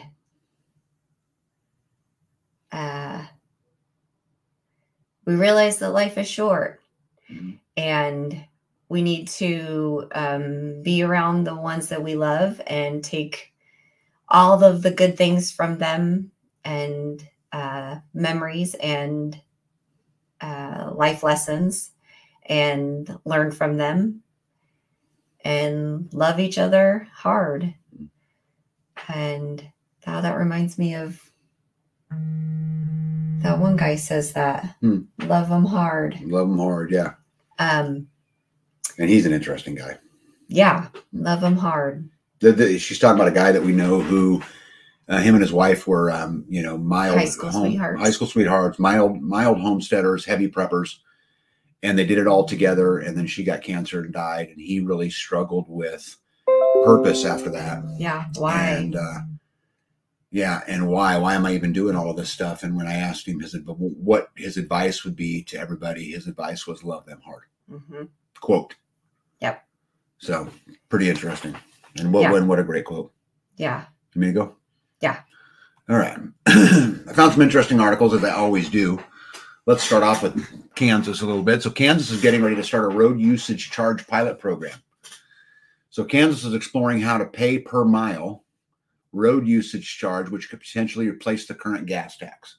So what they're saying is they could charge you per mile you drive. Right? Make sense? For Kansas. Instead of, well, there's a lot of places doing this, but but they're talking about this. So this isn't actually the reason why I even wanted to bring this up today was this, but so this got me searching a little bit. So what I wanted to know was, how would they actually do that? Would it be a GPS signal, right? How would they actually do it? And so I was curious if somebody had a patent on, something like that. And after a little bit of searching, I didn't find the answer to this question, but look what I found. So in the United States Patent Application Office, Ford Global, if you look, that's the applicant, Ford Global Technology, so Ford, out of Michigan, patented systems and methods to repossess a vehicle. Now listen to this. In some cases, the vehicle can be an autonomous vehicle, and the repossession system's computer may cooperate with the vehicle computer to autonomously move the vehicle from the premises of the owner to a location such as, for example, the premises of the repossession agency, the premises of the lending institution, an impound yard, or any other pre-designated location. The address of such locations can be loaded previously stored in the database of the repossessed system. So what they're saying is they can put software in the computer of the car when they sell it, and if they're going to repo it, they can just turn it on, and it can drive by itself to the repo yard. So they don't even have to send a repo man anymore. Good grief. Isn't that crazy? It's amazing what happens when you start researching a little bit, Yep. JB says one more way to monitor your driving. Yep. Insurance company have those stupid plug-in things to log your driving. I will never participate in that. Yeah. I know somebody who does. Yeah. Gypsy says if they do that, they better fix the roads. It reminds me, somebody gave us their, a way to watch the Obama movie. And in that movie, we did watch it, by the way. We did watch it. It was stupid. And there was the vehicles that were driving by themselves. Remember? Yeah. The Teslas. Yeah. Let me see here. Arkansas raised the annual tax on electric and hybrids after formally giving credits to buy them because they use the road the same and we make less on gas tax. Yeah. LeBron's Ram said, I heard this ridiculous invasion of privacy. So corrupt. Yep, new cars have computers now. The OnStar can cut the engine and start it and unlock it. 100%. Hey, Jules, thanks for that link again. So anyway, I found that super interesting. I don't know what will happen to it. That's crazy. So I'm sure you guys heard about the bridge that collapsed. Yes. I'd love to hear what everybody's thoughts are. I've watched the video a couple times. And this guy, the writing that's on the screen, and I'm not going to read the whole thing to you, but basically, multiple intel sources, Baltimore Bridge collapse was absolutely brilliant strategic attack on the U.S. critical infrastructure. most likely cyber, and our intelligence agencies know it. In information warfare terms, they just divided the U.S. along the Mason-Dixon line, exactly like the Civil War. The second busiest strategic roadway in the nation for hazardous material, now down for 4 to 5 years, which is how long they say it will take to recover. The bridge was built specifically to move hazardous material, fuel, diesel, propane, gas, nitrogen, highly flammable materials, chemicals, and oversized cargo that cannot fit into the tunnels that supply chain now crippled. Make no mistake, this was an extraordinary attack in terms of planning, timing, and execution. The two critical components on that bridge are the two load-bearing pylons on each end, closest to the shore. They are bigger, thicker, and deeper than anything else. These are the anchor points, and they knew that hitting either one of them would be a fatal wound to the integrity of the bridge. A half-mile of bridge went into the river. Likely, you will have to build a new one. Also caused so much damage to the structural integrity of the bottom concrete port that you cannot see and won't know until they take the wreckage apart. Anyway, I'm curious to hear about what you guys think about all this. Did you hear that? I guess the Simpsons, they were talking of, there was a episode of a boat hitting a bridge and it coming down. Yes, the Simpsons have been fairly predictive in a lot of things. Isn't that crazy? Mo says people think the boat that hit the Baltimore Bridge was remoted. The experts say the tech was already installed. Yeah, well, I watched the video a whole bunch of times, and it sure looks like to me it just didn't accidentally drift into it. It looks like didn't it like turn around? Yeah, it looks like it turned into it. The Obama movie also predicted the Baltimore Bridge collapse. I don't remember that part, and I watched it. Yeah, Love Runs Rampant says, the bridge is an hour and 15 away from me. I heard it was in a movie before. Same exact bridge, and inflation will be worse. Yeah. Also, 4 ships used by the military to transport equipment and supplies. Yeah, Tamara, that's what I was thinking. It looked like the ship turned and headed into the bridge. That's what I thought, too. I never realized that the U.S. takes nuclear waste from Europe until someone on the Survival Podcast Telegram group said it. And he transports the nuclear waste, lives in Tennessee. Ugh. I think that it was all. Mike says 8. 8. 8. I have no idea what that means. You think it's 8? Like all 8 up? I have no idea. Also, I'm curious who is now stuck in the port. Yeah, I actually read a little bit about that. They were saying that there was a bunch of cargo ships out now that they were going to have to find a different port. Read the most important 2 minutes of the black box recording was missing. Of course it would be. Oh. Right? Of course. What a mess, huh? Man, we're an hour and 32. I got to get hustling through this. Did you guys hear that Oregon enforces its water usage requirements, small farmers face the consequences? Christina Del Campo surveys her field, pointing out the garlic she hopes to grow on it and the blueberries that she'll no longer be able to sell. This section of field, I don't know if I'll ever plant it, she said. I'm potentially going to just put cover crop and build up the soil where I live in limbo and see what's going to happen with the water rights. This Oak Song Farm, a property located off Lorraine Highway near Eugene, with over a half an acre of dedicated agriculture. For the last 7 years, DeCampo used her well water to grow vegetables there, which she sold at the farmers markets and to her neighbors. She said that's been her primary source of income. It's like a convenience store, said Del Campo. People can stop in. I see a lot of people come on Sunday morning to grab fixins for their breakfast. However, everything changed last September when the Oak Song Farm received a letter from the regional office of the Oregon Water Resources Department. It was a notification that the farm couldn't irrigate its commercial crops without a water right. Del Campo said that this came as a complete surprise. Today, she said her business has been essentially destroyed. I don't know why growing food is illegal, she says. That's what doesn't make sense to me. They go on to say that the water is a publicly owned resource in Oregon, meaning that property owners need government approval for many of its uses. And the main reason I brought this up is the last line in there. Anything publicly owned means you need government permission. Right? Absolutely crazy.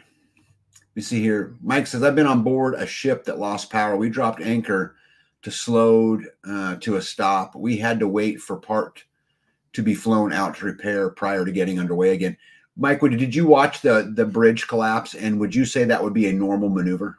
I'd be interested. The way that drifted? Yep. Hey, Crunchy Mama Farms is here. You guys, a great couple down in Texas and doing everything right. Look at that cow. Yeah, look at that cow. I really hope that the Oregon gardeners just decide to keep on gardening. I really hope so too. And just don't listen to them. But I mean, it's crazy when, we get into this, it's the individualism, versus what's for the better good of all, right? And in this particular case, the water belongs to the government. Guys, I'm telling you, if they say it's publicly owned, it means it's owned by the government. Hey, Crunchy Mama, are you coming to Midwest Preparedness? Oh, I hope you guys are. Idaho just passed something similar within the last year. Yeah. Water, water, water. If they can turn off your water, you are screwed. Yep. When I bought my land, I made sure the water and mineral rights were included. Yep. If they can control the food, they control the people. Yep. So does that mean falling from the sky also? Because that's what they're talking about, right? Right. She has to have the rights to use the water that's coming from the right. She has to get their permission. Yeah. None should listen to them. I agree. The shipwreck looked like 5th generation warfare to me, but what do I know? I'm just a coincidence theorist. Coincidence? Theorist? It's a coincidence. Yeah, right. The ship had been having electrical issues for weeks before crashing. It should have never been allowed to leave port. It would depend on if they dropped the anchor. That could cause the turn. Oh, to pull it. We can come this fall, need the dates. Yeah, I don't know if the fall one's scheduled yet. The spring one's coming up here in May. We'll make sure you get them. We'd love to see you. Yeah, we would love to see you. What else is next? Oh, you guys are going to laugh at me, right?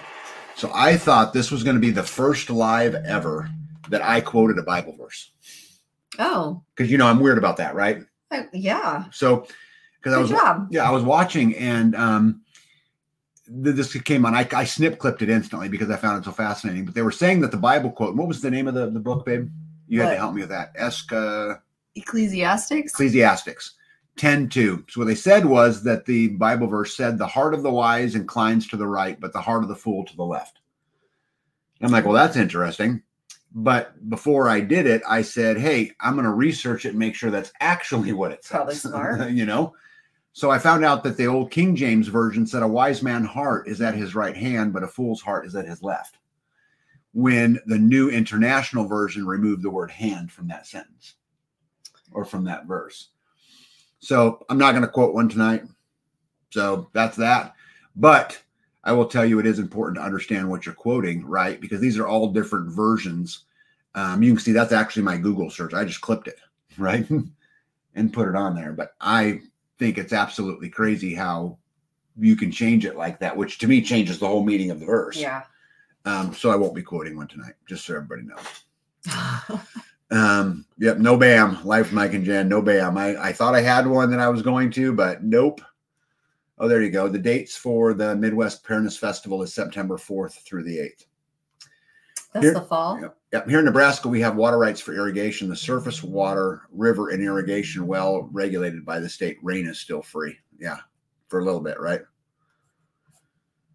Yep. Anyway, so I'm not going to get that one done, but I thought I was going to. Oh, here's some fun stuff. You ready to be excited? Yeah. Are you?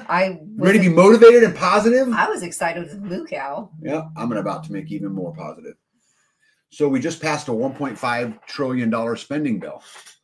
And in that $1.5 trillion spending bill, I thought we could spend a little time talking about where that money goes.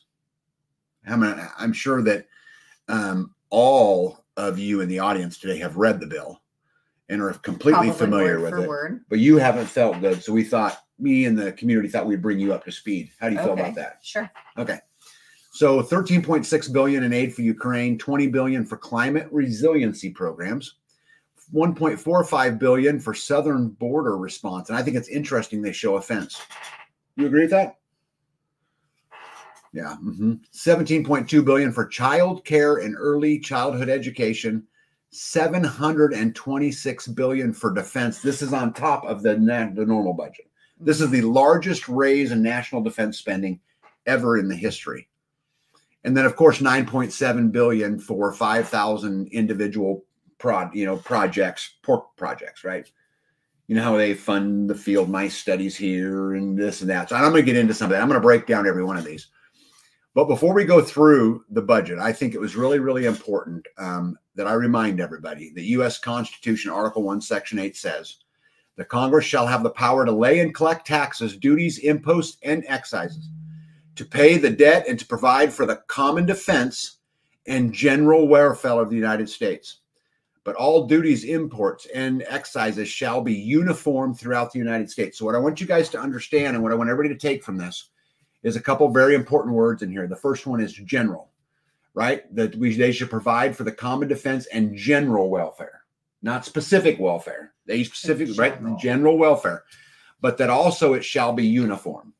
So what they're saying is that it's okay to levy taxes for the general welfare in a uniformed approach. Okay, you don't get that? Yeah. What is why? That's what it says right there. Yeah. What don't you get?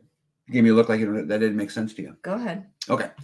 So I just want you to remember this as we go through these next few slides, okay? Okay, before we get into the slides, though, I wanted to show you guys that this bill was passed by the House of Representatives, okay? And it's headed on, and it's going to get all the way through. Everybody's going to get funded. But this is where it began. And just keep in mind, the House, the balance of power, there's 222 Republicans and 213 Democrats, okay? So I want you guys to know something. Only 30 Republicans voted against this bill. 30. Wow. Of 222, 30. So next time you go and rah, Republican, and they're going to save the world, they're just as bad as the Democrats. They're doing it too. And I can prove it to you. Okay. And just so you know, since we're on that topic, I wanted to show you guys that here is the U.S. debt and how it's risen over time and how it's risen. The red's Republicans, the blue is Democrats. It don't make any difference. If you see that little black dot, jagged line in there, that's every time they raised the debt limit. Okay. So if you look at 1990, it's trucking along. About 2000, it picks up pretty good. 2010, right? 2020. And then obviously it skyrockets. So you tell me, based on this, that the Republicans are coming to save anybody. Right? They're just as guilty as everybody else. Okay, so let's talk about the $13.6 billion for the Ukraine. In legislation passed Wednesday by the House, it would provide $13.6 billion to help Ukraine resist the Russian invasion. And the buttress NATO allies worried about Russian President Vladimir Putin's next move. There's money for weapons and equipment and humanitarian aid for refugees and alien nations' economies, and for the U.S. cost of bolstering its military presence in the region. Now, wait, what did they just say? So they put $13.6 billion so that Russia can buy weapons and equipment, right? Who do they get their weapons and equipment from? Us. So they gave $13.6 billion to the Ukrainians so that they can spend that money with Raytheon and with all of our military. So this money just comes back to the United States in the defense contracts, right? That's money that's coming back to the U.S. in the military-industrial complex, right? In the world of foreign aid, $13.6 billion is real money. By comparison, the measure also includes $3.3 billion in military assistance for Israel, long a top recipient of such help. There's $1.6 billion for Jordan and $1.3 billion for Egypt. So you know what this really says to me? Well, then they're not getting any. This money is all being washed through, turned around, and sent back to the U.S. military-industrial complex. This is all going to government spending. This is all going to military spending. But didn't I say they raised the military spending? Yeah. Apparently they raised it some more. Right? Isn't that interesting? Yep. Is that just me? No. Yep. How about $20 billion for climate resiliency programs? Lawmakers set aside more than $20 billion for climate research and resiliency efforts. The National Oceanic and Atmospheric Administration would see an 8% increase. So they got an 8% raise over last year. Wow. Right? Elsewhere, the Commerce Department, Congress provided a 24% boost to the Assistance to Coal Communities program, which is helping them live without the coal, right? Getting us into a green world. But wait, what else did it get? The Defense Department Interior Department and loan programs to state and local governments would also see higher spending. So they got the Defense Department some of that money too. This is their words, not mine. Right? I don't make this shit up. Hey, Hacks, good evening to you. Jay Johns, good evening to you. See if I got everybody in here. Isn't that interesting? We'll just throw some more back there. What about $1.45 billion for the southern border response?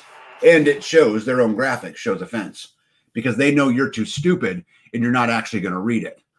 The Homeland Security package will provide nearly $62 billion in total discretionary resources to Homeland Security, which was the most contentious of the appropriation bills that lawmakers were negotiating. It would include nearly $59 billion for non-defense programs and more than $3 billion for defense-related programs.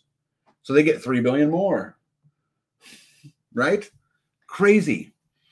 U.S. Custom and Border Patrols would receive nearly $20 billion, an increase of $3 billion from the prior year. So the Border Protection got a raise too. Did you get a raise this year? It would provide $495 million to bring the number of Border Patrol agents to 22,000, the highest number ever funded, and $20 million to hire an additional 150 officers to support counter fentanyl efforts. It would bolster funding for, now listen to this, it will bolster funding for processing capacity, medical care, and the support of children's well-being, but does not provide money for a border wall. Isn't that interesting? It also increases the funding for Transportation Security Administration personnel by more than $1 billion. So let's break this apart real quick. So they got funding for processing capability, medical care, the support of children's well-being, and more transportation. That's what it says. Right? U.S. Immigration and Customs Enforcement would receive close to $10 billion. More than $221 million would be provided for transportation and removal operations of people. What is going on? You are in trouble. My phone is just going off. Okay, let's go on to something positive, right? Since we're talking about the border. New York begins handing out prepaid debit cards to illegal aliens, right? Illegals will get 40% more. So an illegal is going to get an average of $12.52 a day when Americans on SNAP get $7.59. New York will now spend $1.5 billion on illegal services. The program will provide illegal families of 4 or with 2 children up to $350 each week until the end of their stay. Taxes, so where's the money going to come from? Well, the taxes are raised on the U.S. citizens, the state borrowers, and money, and has to pay it back later with interest, take money away from some other program. According to the estimates, illegal immigration will cost U.S. taxpayers $150 billion this year. With free shelter, healthcare, mental health care, legal help, ID cards, free English class, and public education. The $53 million that they plan to spend on the illegal alien pilot program is more than the Department of Veteran Affairs at $21 million. Wow. So they're spending twice what they're doing for the veterans, right? The Office of National Community Service at $18 million, the Division of Human Rights at $25 million, or the city's Cancer Services Program at $19.8 million. But I know what you guys are saying. There's just not that many illegals. Don't worry about it, right? The number, this is a great graph. This is the number of apprehensions of undocumented immigrants at the U.S. southern border by origin, which I found was super interesting. So if you look, the green is Mexican and the yellow is others. So as you can look, this very last graph is 2022, right? And so there's way more coming across that border that are not Mexican, that are Mexican. And obviously the 2023 would be higher. Right. And 2024 would be any higher, right? And just since I got you guys all worked up, we're just going to keep on tracking. So remember I told you there was going to be $17.2 billion that we're going to use for child care and early childhood education. Did you know that part of that is what's called grooming, bonding, and tucking, which some of this money is going to go to the development of special LGBTQ underwear and bras so that they can tuck and hide. No joke. And we can't forget the little bit of money that they're going to, spend all over so that they can develop LGBTQ senior housing. Oh my God. Isn't it interesting that we put grooming, bonding, and tucking, the development of LGBTQ underwear and bras and LGBTQ senior housing underneath child care and early childhood education? That's not funny. No, it's not. Man, we're on a roll tonight, huh? What is wrong with this country? I know I'm just rambling. What is wrong with this country? Yeah. All right, let's keep it trucking. Now, don't forget, we got a whole bunch of money for the defense, right? Let's look at what's actually in the bill. So $726 billion is going to national defense, the largest increase in 20 years. The package would provide $300 million for the Ukraine Security Assistance Initiative to aid the nation against the Russian aggression. But wait a second, I thought the other part was giving to Ukraine. Right. I think we're going to give it here so that then we can invest back in the military industrial complex and sell some more weapons, probably, right? The funding is separate from the larger assistance package for the Ukraine that is currently bogged down in Capitol Hill. So what they're saying is there's a whole other bill coming with a whole bunch of more aid that will go to the Ukraine, which will then get spent back in the United States with our military industrial complex, right? But just to put this into perspective.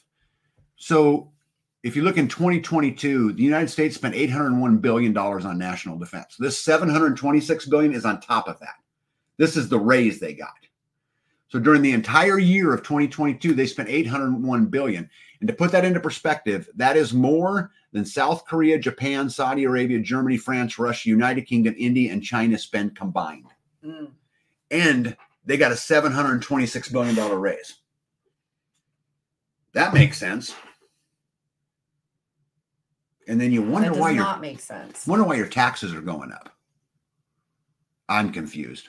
I must just be confused, everybody. Now, don't forget the $9.7 billion, right? All of the special projects. Did you know they're going to give some money for the Baltimore Symphony? What about $2 million to the University of Maine for the construction of a kelp and shellfish nursery? Or $388,000 to Columbia University, right, to their endowment fund? Right? Or how about a bunch of money to study whether fish that drank tequila were more aggressive than sunfish that drank gin? Oh my gosh. Oh yeah. How about $1 million for the Cambridge, Massachusetts Community Center to install solar panels? So they can operate off-grid. Yep. $24 million to Martha's Vineyard. You guys ever heard that? Where's Martha's Vineyard? I know I've heard that somewhere.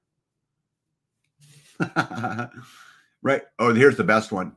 How about a bunch of money to the city of New York so they can expand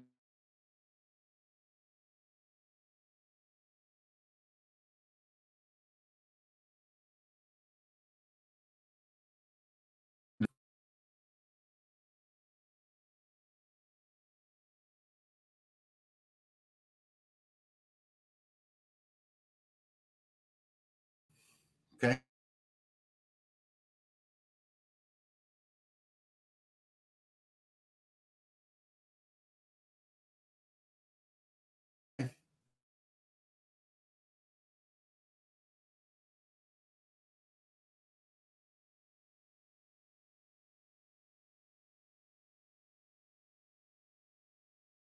And it doesn't make a whole lot of sense. I'm back. There, I think I'm back. Oh my goodness, that was really weird. Look at that now. It's flipping through. Oh yeah, something's weird. I don't think they liked what I was saying. That's what I think. Well, since we're on it, don't forget, the Constitution says in Article 1, Section 8, the Congress shall have power to lay and collect taxes, duty, imposts, and excises, to pay the debts and provide for the common defense and the general welfare of the United States. But all duties, imposts, and excises must be uniform throughout the United States. Yeah. They have to launder somehow. So it's like, this is just a way to do this. All of those little projects, is that for the general well-being? Is it a uniform approach? Anyway. Yeah, something happened. I don't think they were very happy with all that. I don't care. I don't even know where I am because it all happened so fast. What do you think of all that, B? Yeah, it started flipping through a bunch of screens there. Yeah. Okay. I think I about got to it. Okay. Hey, MJ. Good to see you. You got in at a very good time. Let's see here. Freezing up. You better stop talking. Not weird. You're totally right. Yeah. Yep. So what do you guys think of all this craziness? By the way, can everybody hear me now? Because on my end, it seems to be fine. Well, I think a couple things are very interesting about this. Is that if we're going to double the military budget, basically, right? If we're going to do studies on fish like that and donate to the orchestra or the orchestra. And we're going to send money to the Ukraine, and we're going to study LGBTQ underwear, which everybody needs underwear. I don't know why it's such a big deal. If we're going to do all of these kind of things, it must be the economy's rocking, right? We got some extra money. They care about you, and what they're doing is just, moving us along, right? Because everything's fine, right? Hey, Leather Homestead, how are you? Good to see you. Well, let's see what else is going on. A new report from Zillow says American households need to make at least $106,000 a year to comfortably afford a typically priced U.S. home. That's up from $59,000 in 2020. As this is only 2024. 4 years ago, the average American could buy the average house with an income of $59,000. It will now take $106,000. That's a tough task for many, considering the median U.S. household earns an estimated $81,000, which is up from $65,000 in 2020. So the average household income in 2020 was $65,000. It's grown to $81,000. The average home cost $59,000 and has grown to $106,000. The income needed to be comfortably afford a home is up 80% from 2020, while the median income has risen 23% during that time. Yeah, they're not going at the same rate. They're not. All in the last 3 years, not the last 15 to 30 years. Guys, those are the numbers. The price of groceries are up on average 21%, eating out 21%, baby food 29%. Now, don't forget, they told you that the average income's gone up 23%. Isn't that ironic? And yet the cost, if you did an average on all of those, I bet it's right about 23%. You want to bet? I bet it is. I didn't average them out, but I'll bet you it's not far off that. If somebody gets bored, I'd love to hear what the average is between all of those. Maybe 25%, right? So which basically means nobody makes any more money is what that really means. Right. Right? Yeah. Adroit Homestead says, did you end up watching the movie Leave the World Behind? I did watch it, and it was a horrible movie, and the ending sucked. I wasn't impressed at all. What did you think? I thought that it was pretty interesting, the stuff that they were bringing up. Just conspiracy theories, talking about the cabal, talking about the... Yeah, I think it's interesting for those of you people who are on fixed incomes, who are getting Social Security, which, by the way, you earned, right? You paid in your whole life for it, right? But isn't that interesting how they say the average income over that time went up 23%? I bet yours didn't. Because if yours had gone up 23%, right, then if yours income would have gone on that, they would have had to keep up with inflation. The payments would have been more. They purposely keep all of that tucked in, right? They don't want to pay anymore. In fact, they want you off of it as quick as they can. They just prefer you died. What about this? Californians could see up to $128 fixed charge added to their monthly electric bill. The monthly charge would be assessed regardless of any energy conservation efforts. So even if you have solar, right? Let's say you have solar in your home and you're selling back to the grid, you're going to get the bill anyway. Makes no difference. How crazy is that? 18 California congressional representatives wrote a letter to the Public Utilities Commission warning the proposed changes would harm the low and the middle class. Guys, energy is going to be a big deal. A big deal. Yeah, this is how they control you. This is how the grip tightens. Gen Z has 86% less purchasing power than baby boomers did in their 20s. Absolutely crazy. 86%. Oh, well, I'm trying to rush through these so I get them all. I don't know if you guys know this or not, but did you know that they actually created a political instability task force to study Civil War and what the effects of Civil War would be? They're just trying to change what we know from our studies. No, what they're studying is what's the potential for a future Civil War and what would the outcomes be. And so they studied a lot of that kinds of, that type of stuff. And some things that I found were super, super interesting is that really what it came down to was that if a democracy was a partial democracy, it was most likely to end up in a civil war. And what I mean by a partial democracy is where you go and vote, But once you vote, they kind of have total control. You know what I mean? They do kind of whatever they want, which is kind of what we're experiencing. They do anyway. And when they studied a lot of them, they call that an anocracy or semi-democracy. But so I thought I would take this a little bit further, and I would say, okay, is America really as divided? And as you guys know that it is, but I thought I would show you guys some statistics to see how divided are we. Half of Americans anticipate the U.S. in a civil war, survey finds. Half. Remember that number. Retired general warns U.S. military could back a coup after the 2024 election. As the anniversary of the insurrection at the U.S. Capitol approaches, 3 retired U.S. generals have warned that another insurrection could occur after the 2024 presidential election and that the military could support it. Interesting. Yep, these are the conditions ripe for political violence. How close is the U.S. to a civil war? Americans are increasingly talking about civil war. In August, the FBI raided Donald Trump's Florida home. Twitter references to civil war jumped over 3,000%. So the searches online jumped 3,000% after they raided Trump's. When was this? When this is back when they raided his Mar-a-Lago place. 2022. 2023, I think. So this is the argument that people are making. I actually found this online. I couldn't hardly believe it. But the strengths for the right and the left. The left controls 70% of the wealthiest countries or counties, controls basically every institution in every field. They control tech. They're the deep state, more foreign support. The right controls the military, typically leans right, warlike culture, centralized geography, more young men, controls resources, and controls manufacturing.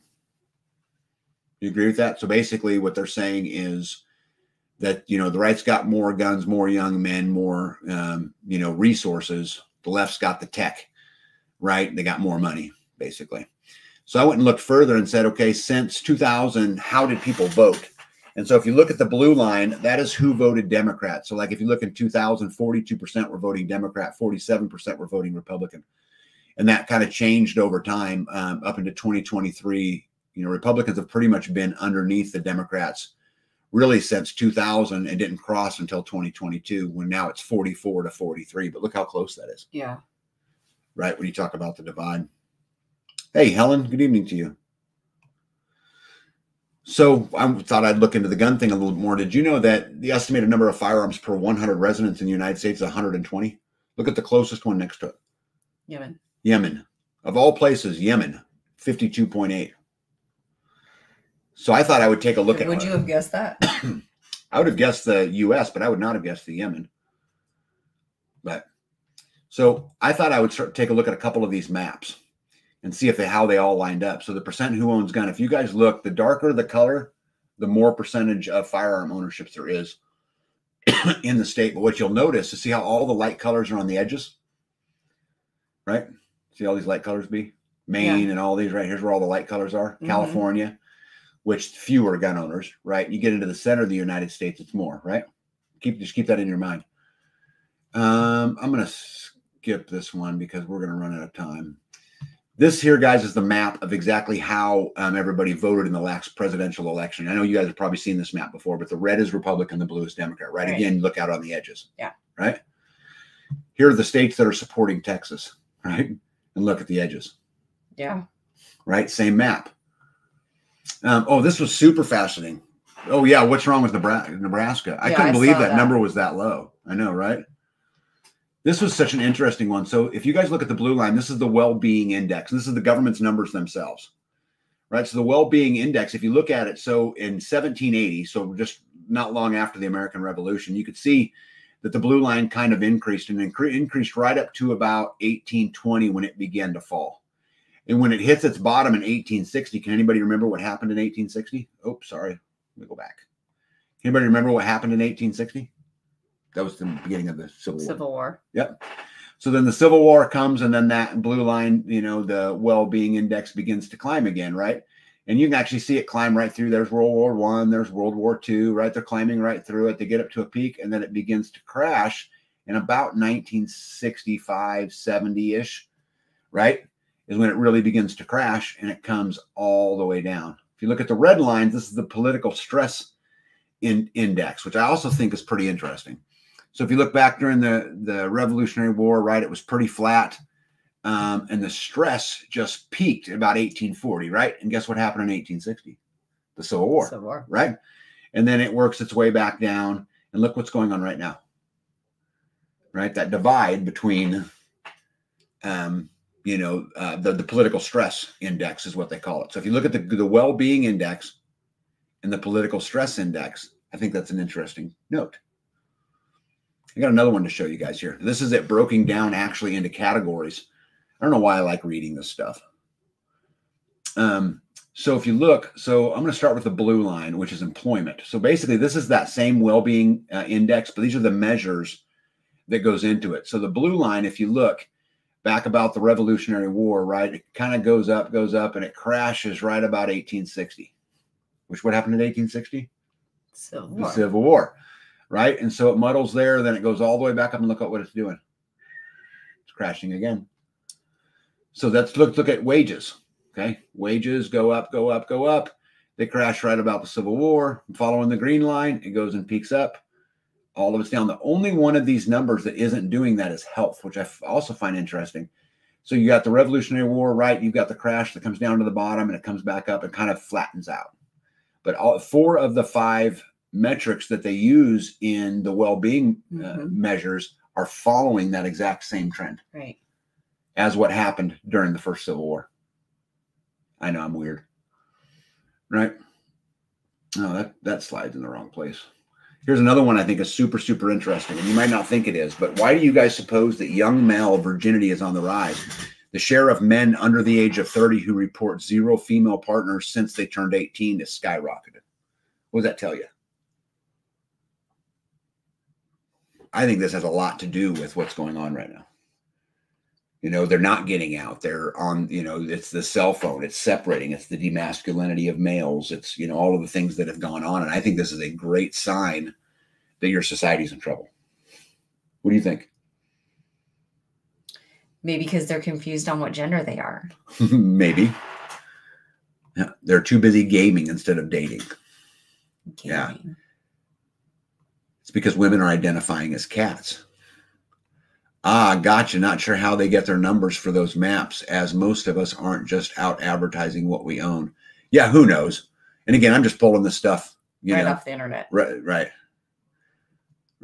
So I don't even know that any of these graphs are true, but I find that super interesting. All right, guys, man, look at that, 2 hours and 7 minutes. I want to remind everybody that the Midwest Preparedness Project is coming up. B and I will go live 3 p.m. on Saturday.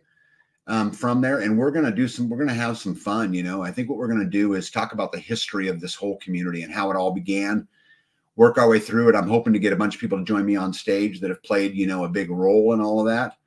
And anyway, I'm super, super excited. G. Johns for the win says, or they just don't know what a woman is. Sorry, I had to.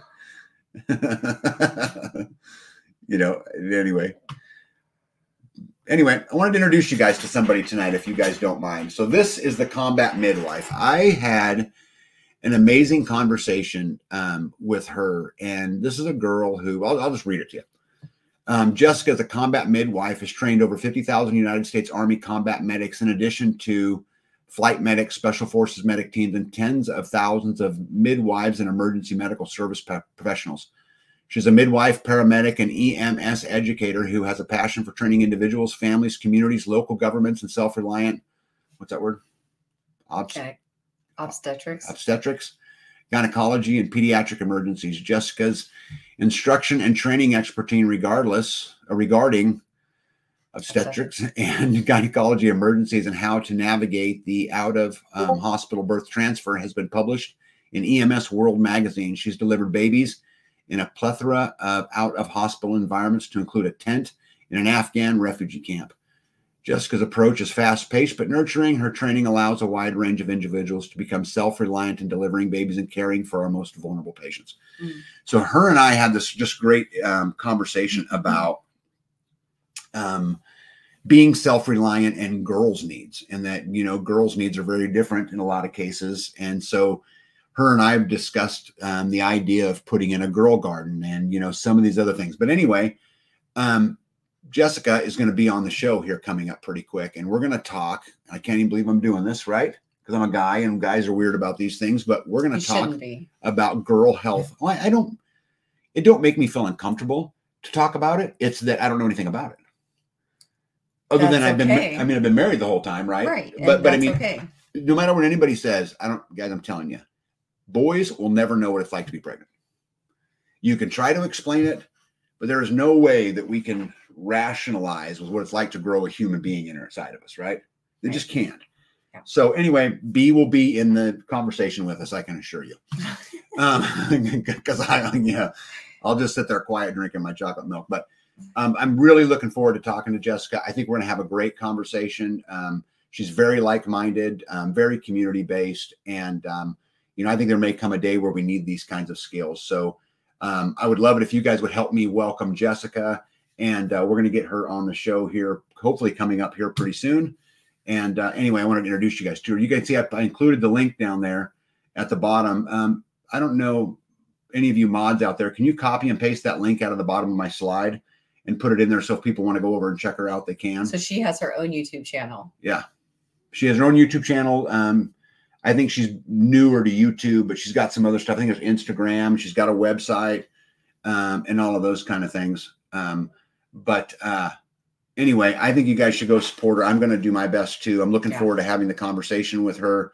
And I'm really looking forward to where it goes. Again, it's going to be an interesting topic, but I don't think it's something we talk about enough. Right. Because there are very different needs, and so I'm super excited. I'm going to let this run here a little bit because they'll get that link up there pretty quick here. Yeah, those chats usually are pretty behind. Let me see here. Oh, there it is right there. Sorry. I just slipped over the wrong slide. There you go. So I'm going to leave that link up there just a little bit. Thank you, Jules. Yeah, thank you, Jules. Jules is usually right on top of it. Yeah. She's kind of a moderator badass. She's fast. Yeah, but we had a great conversation, and I look forward to learning more from her. And, oh, yeah, that's funny. Nito says some of the funniest videos I ever watched is men dealing with labor pains. Yeah. Yeah, girls are far tougher than boys are. Yeah, look at all those welcomes. Yeah, there's a couple medical professionals in there too, Jessica, so that are welcoming you. Yeah. So anyway, I'm looking forward to. I don't know where the conversation will go. You don't know when it's going to happen. No, we just need to schedule it. I've got the stuff I need to do for researching it. So Jessica and I just need to schedule it. That's all. But she has my cell phone. I have hers. We'll get it figured out here pretty quick. Oh, wait. What's going on? Wait. That's a different link. I went looking for it. I'll make sure to get the right one. All right, cool. I'm just going to let this roll here for a little bit. But thank you, Jules. Yeah. And Combat Midwife, I hope you enjoyed us talking tonight. And, this is a very community environment, and we chit chat a lot. We do this every single Friday. I try to cover, the topics that goes on in the world, but, well, look at that. One More Rock says, welcome Combat Midwife. I just subscribed to your channel. Yeah. How cool is that? Oh yeah. So much fun. It is a lot of fun, and we're going to keep doing it. We're going to do it every Friday, but you and I will get on a lot. Well, and B, because I ain't doing it without B, just saying. I'm just not. Well, that would be bad. That would all be bad. But we'll get it on the schedule coming up here pretty quick, and we'll get it all done. But before we go, Miss B, right? Does anything even matter anymore? You got any parting words for us? Does anything even matter? Yeah, I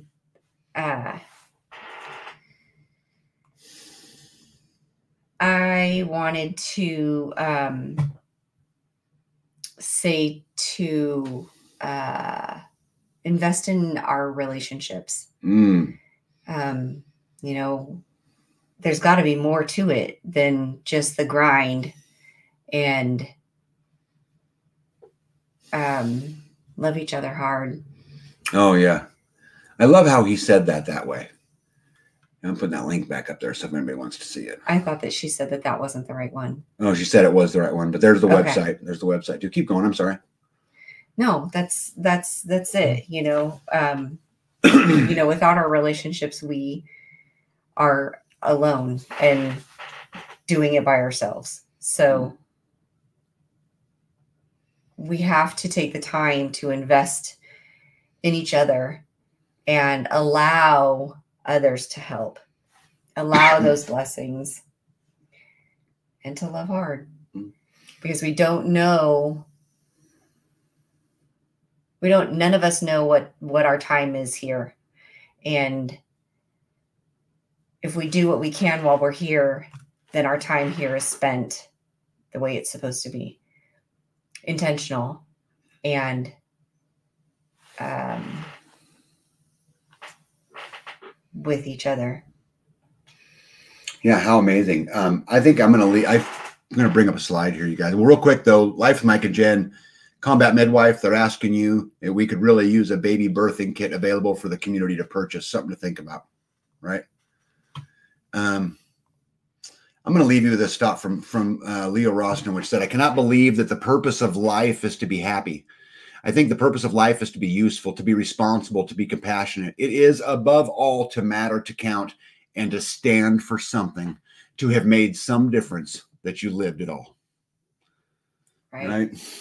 And I think that last sentence, to have made some difference that you have lived at all, is really the point of all of this. We all are born and we all die. And what difference did we make along the way?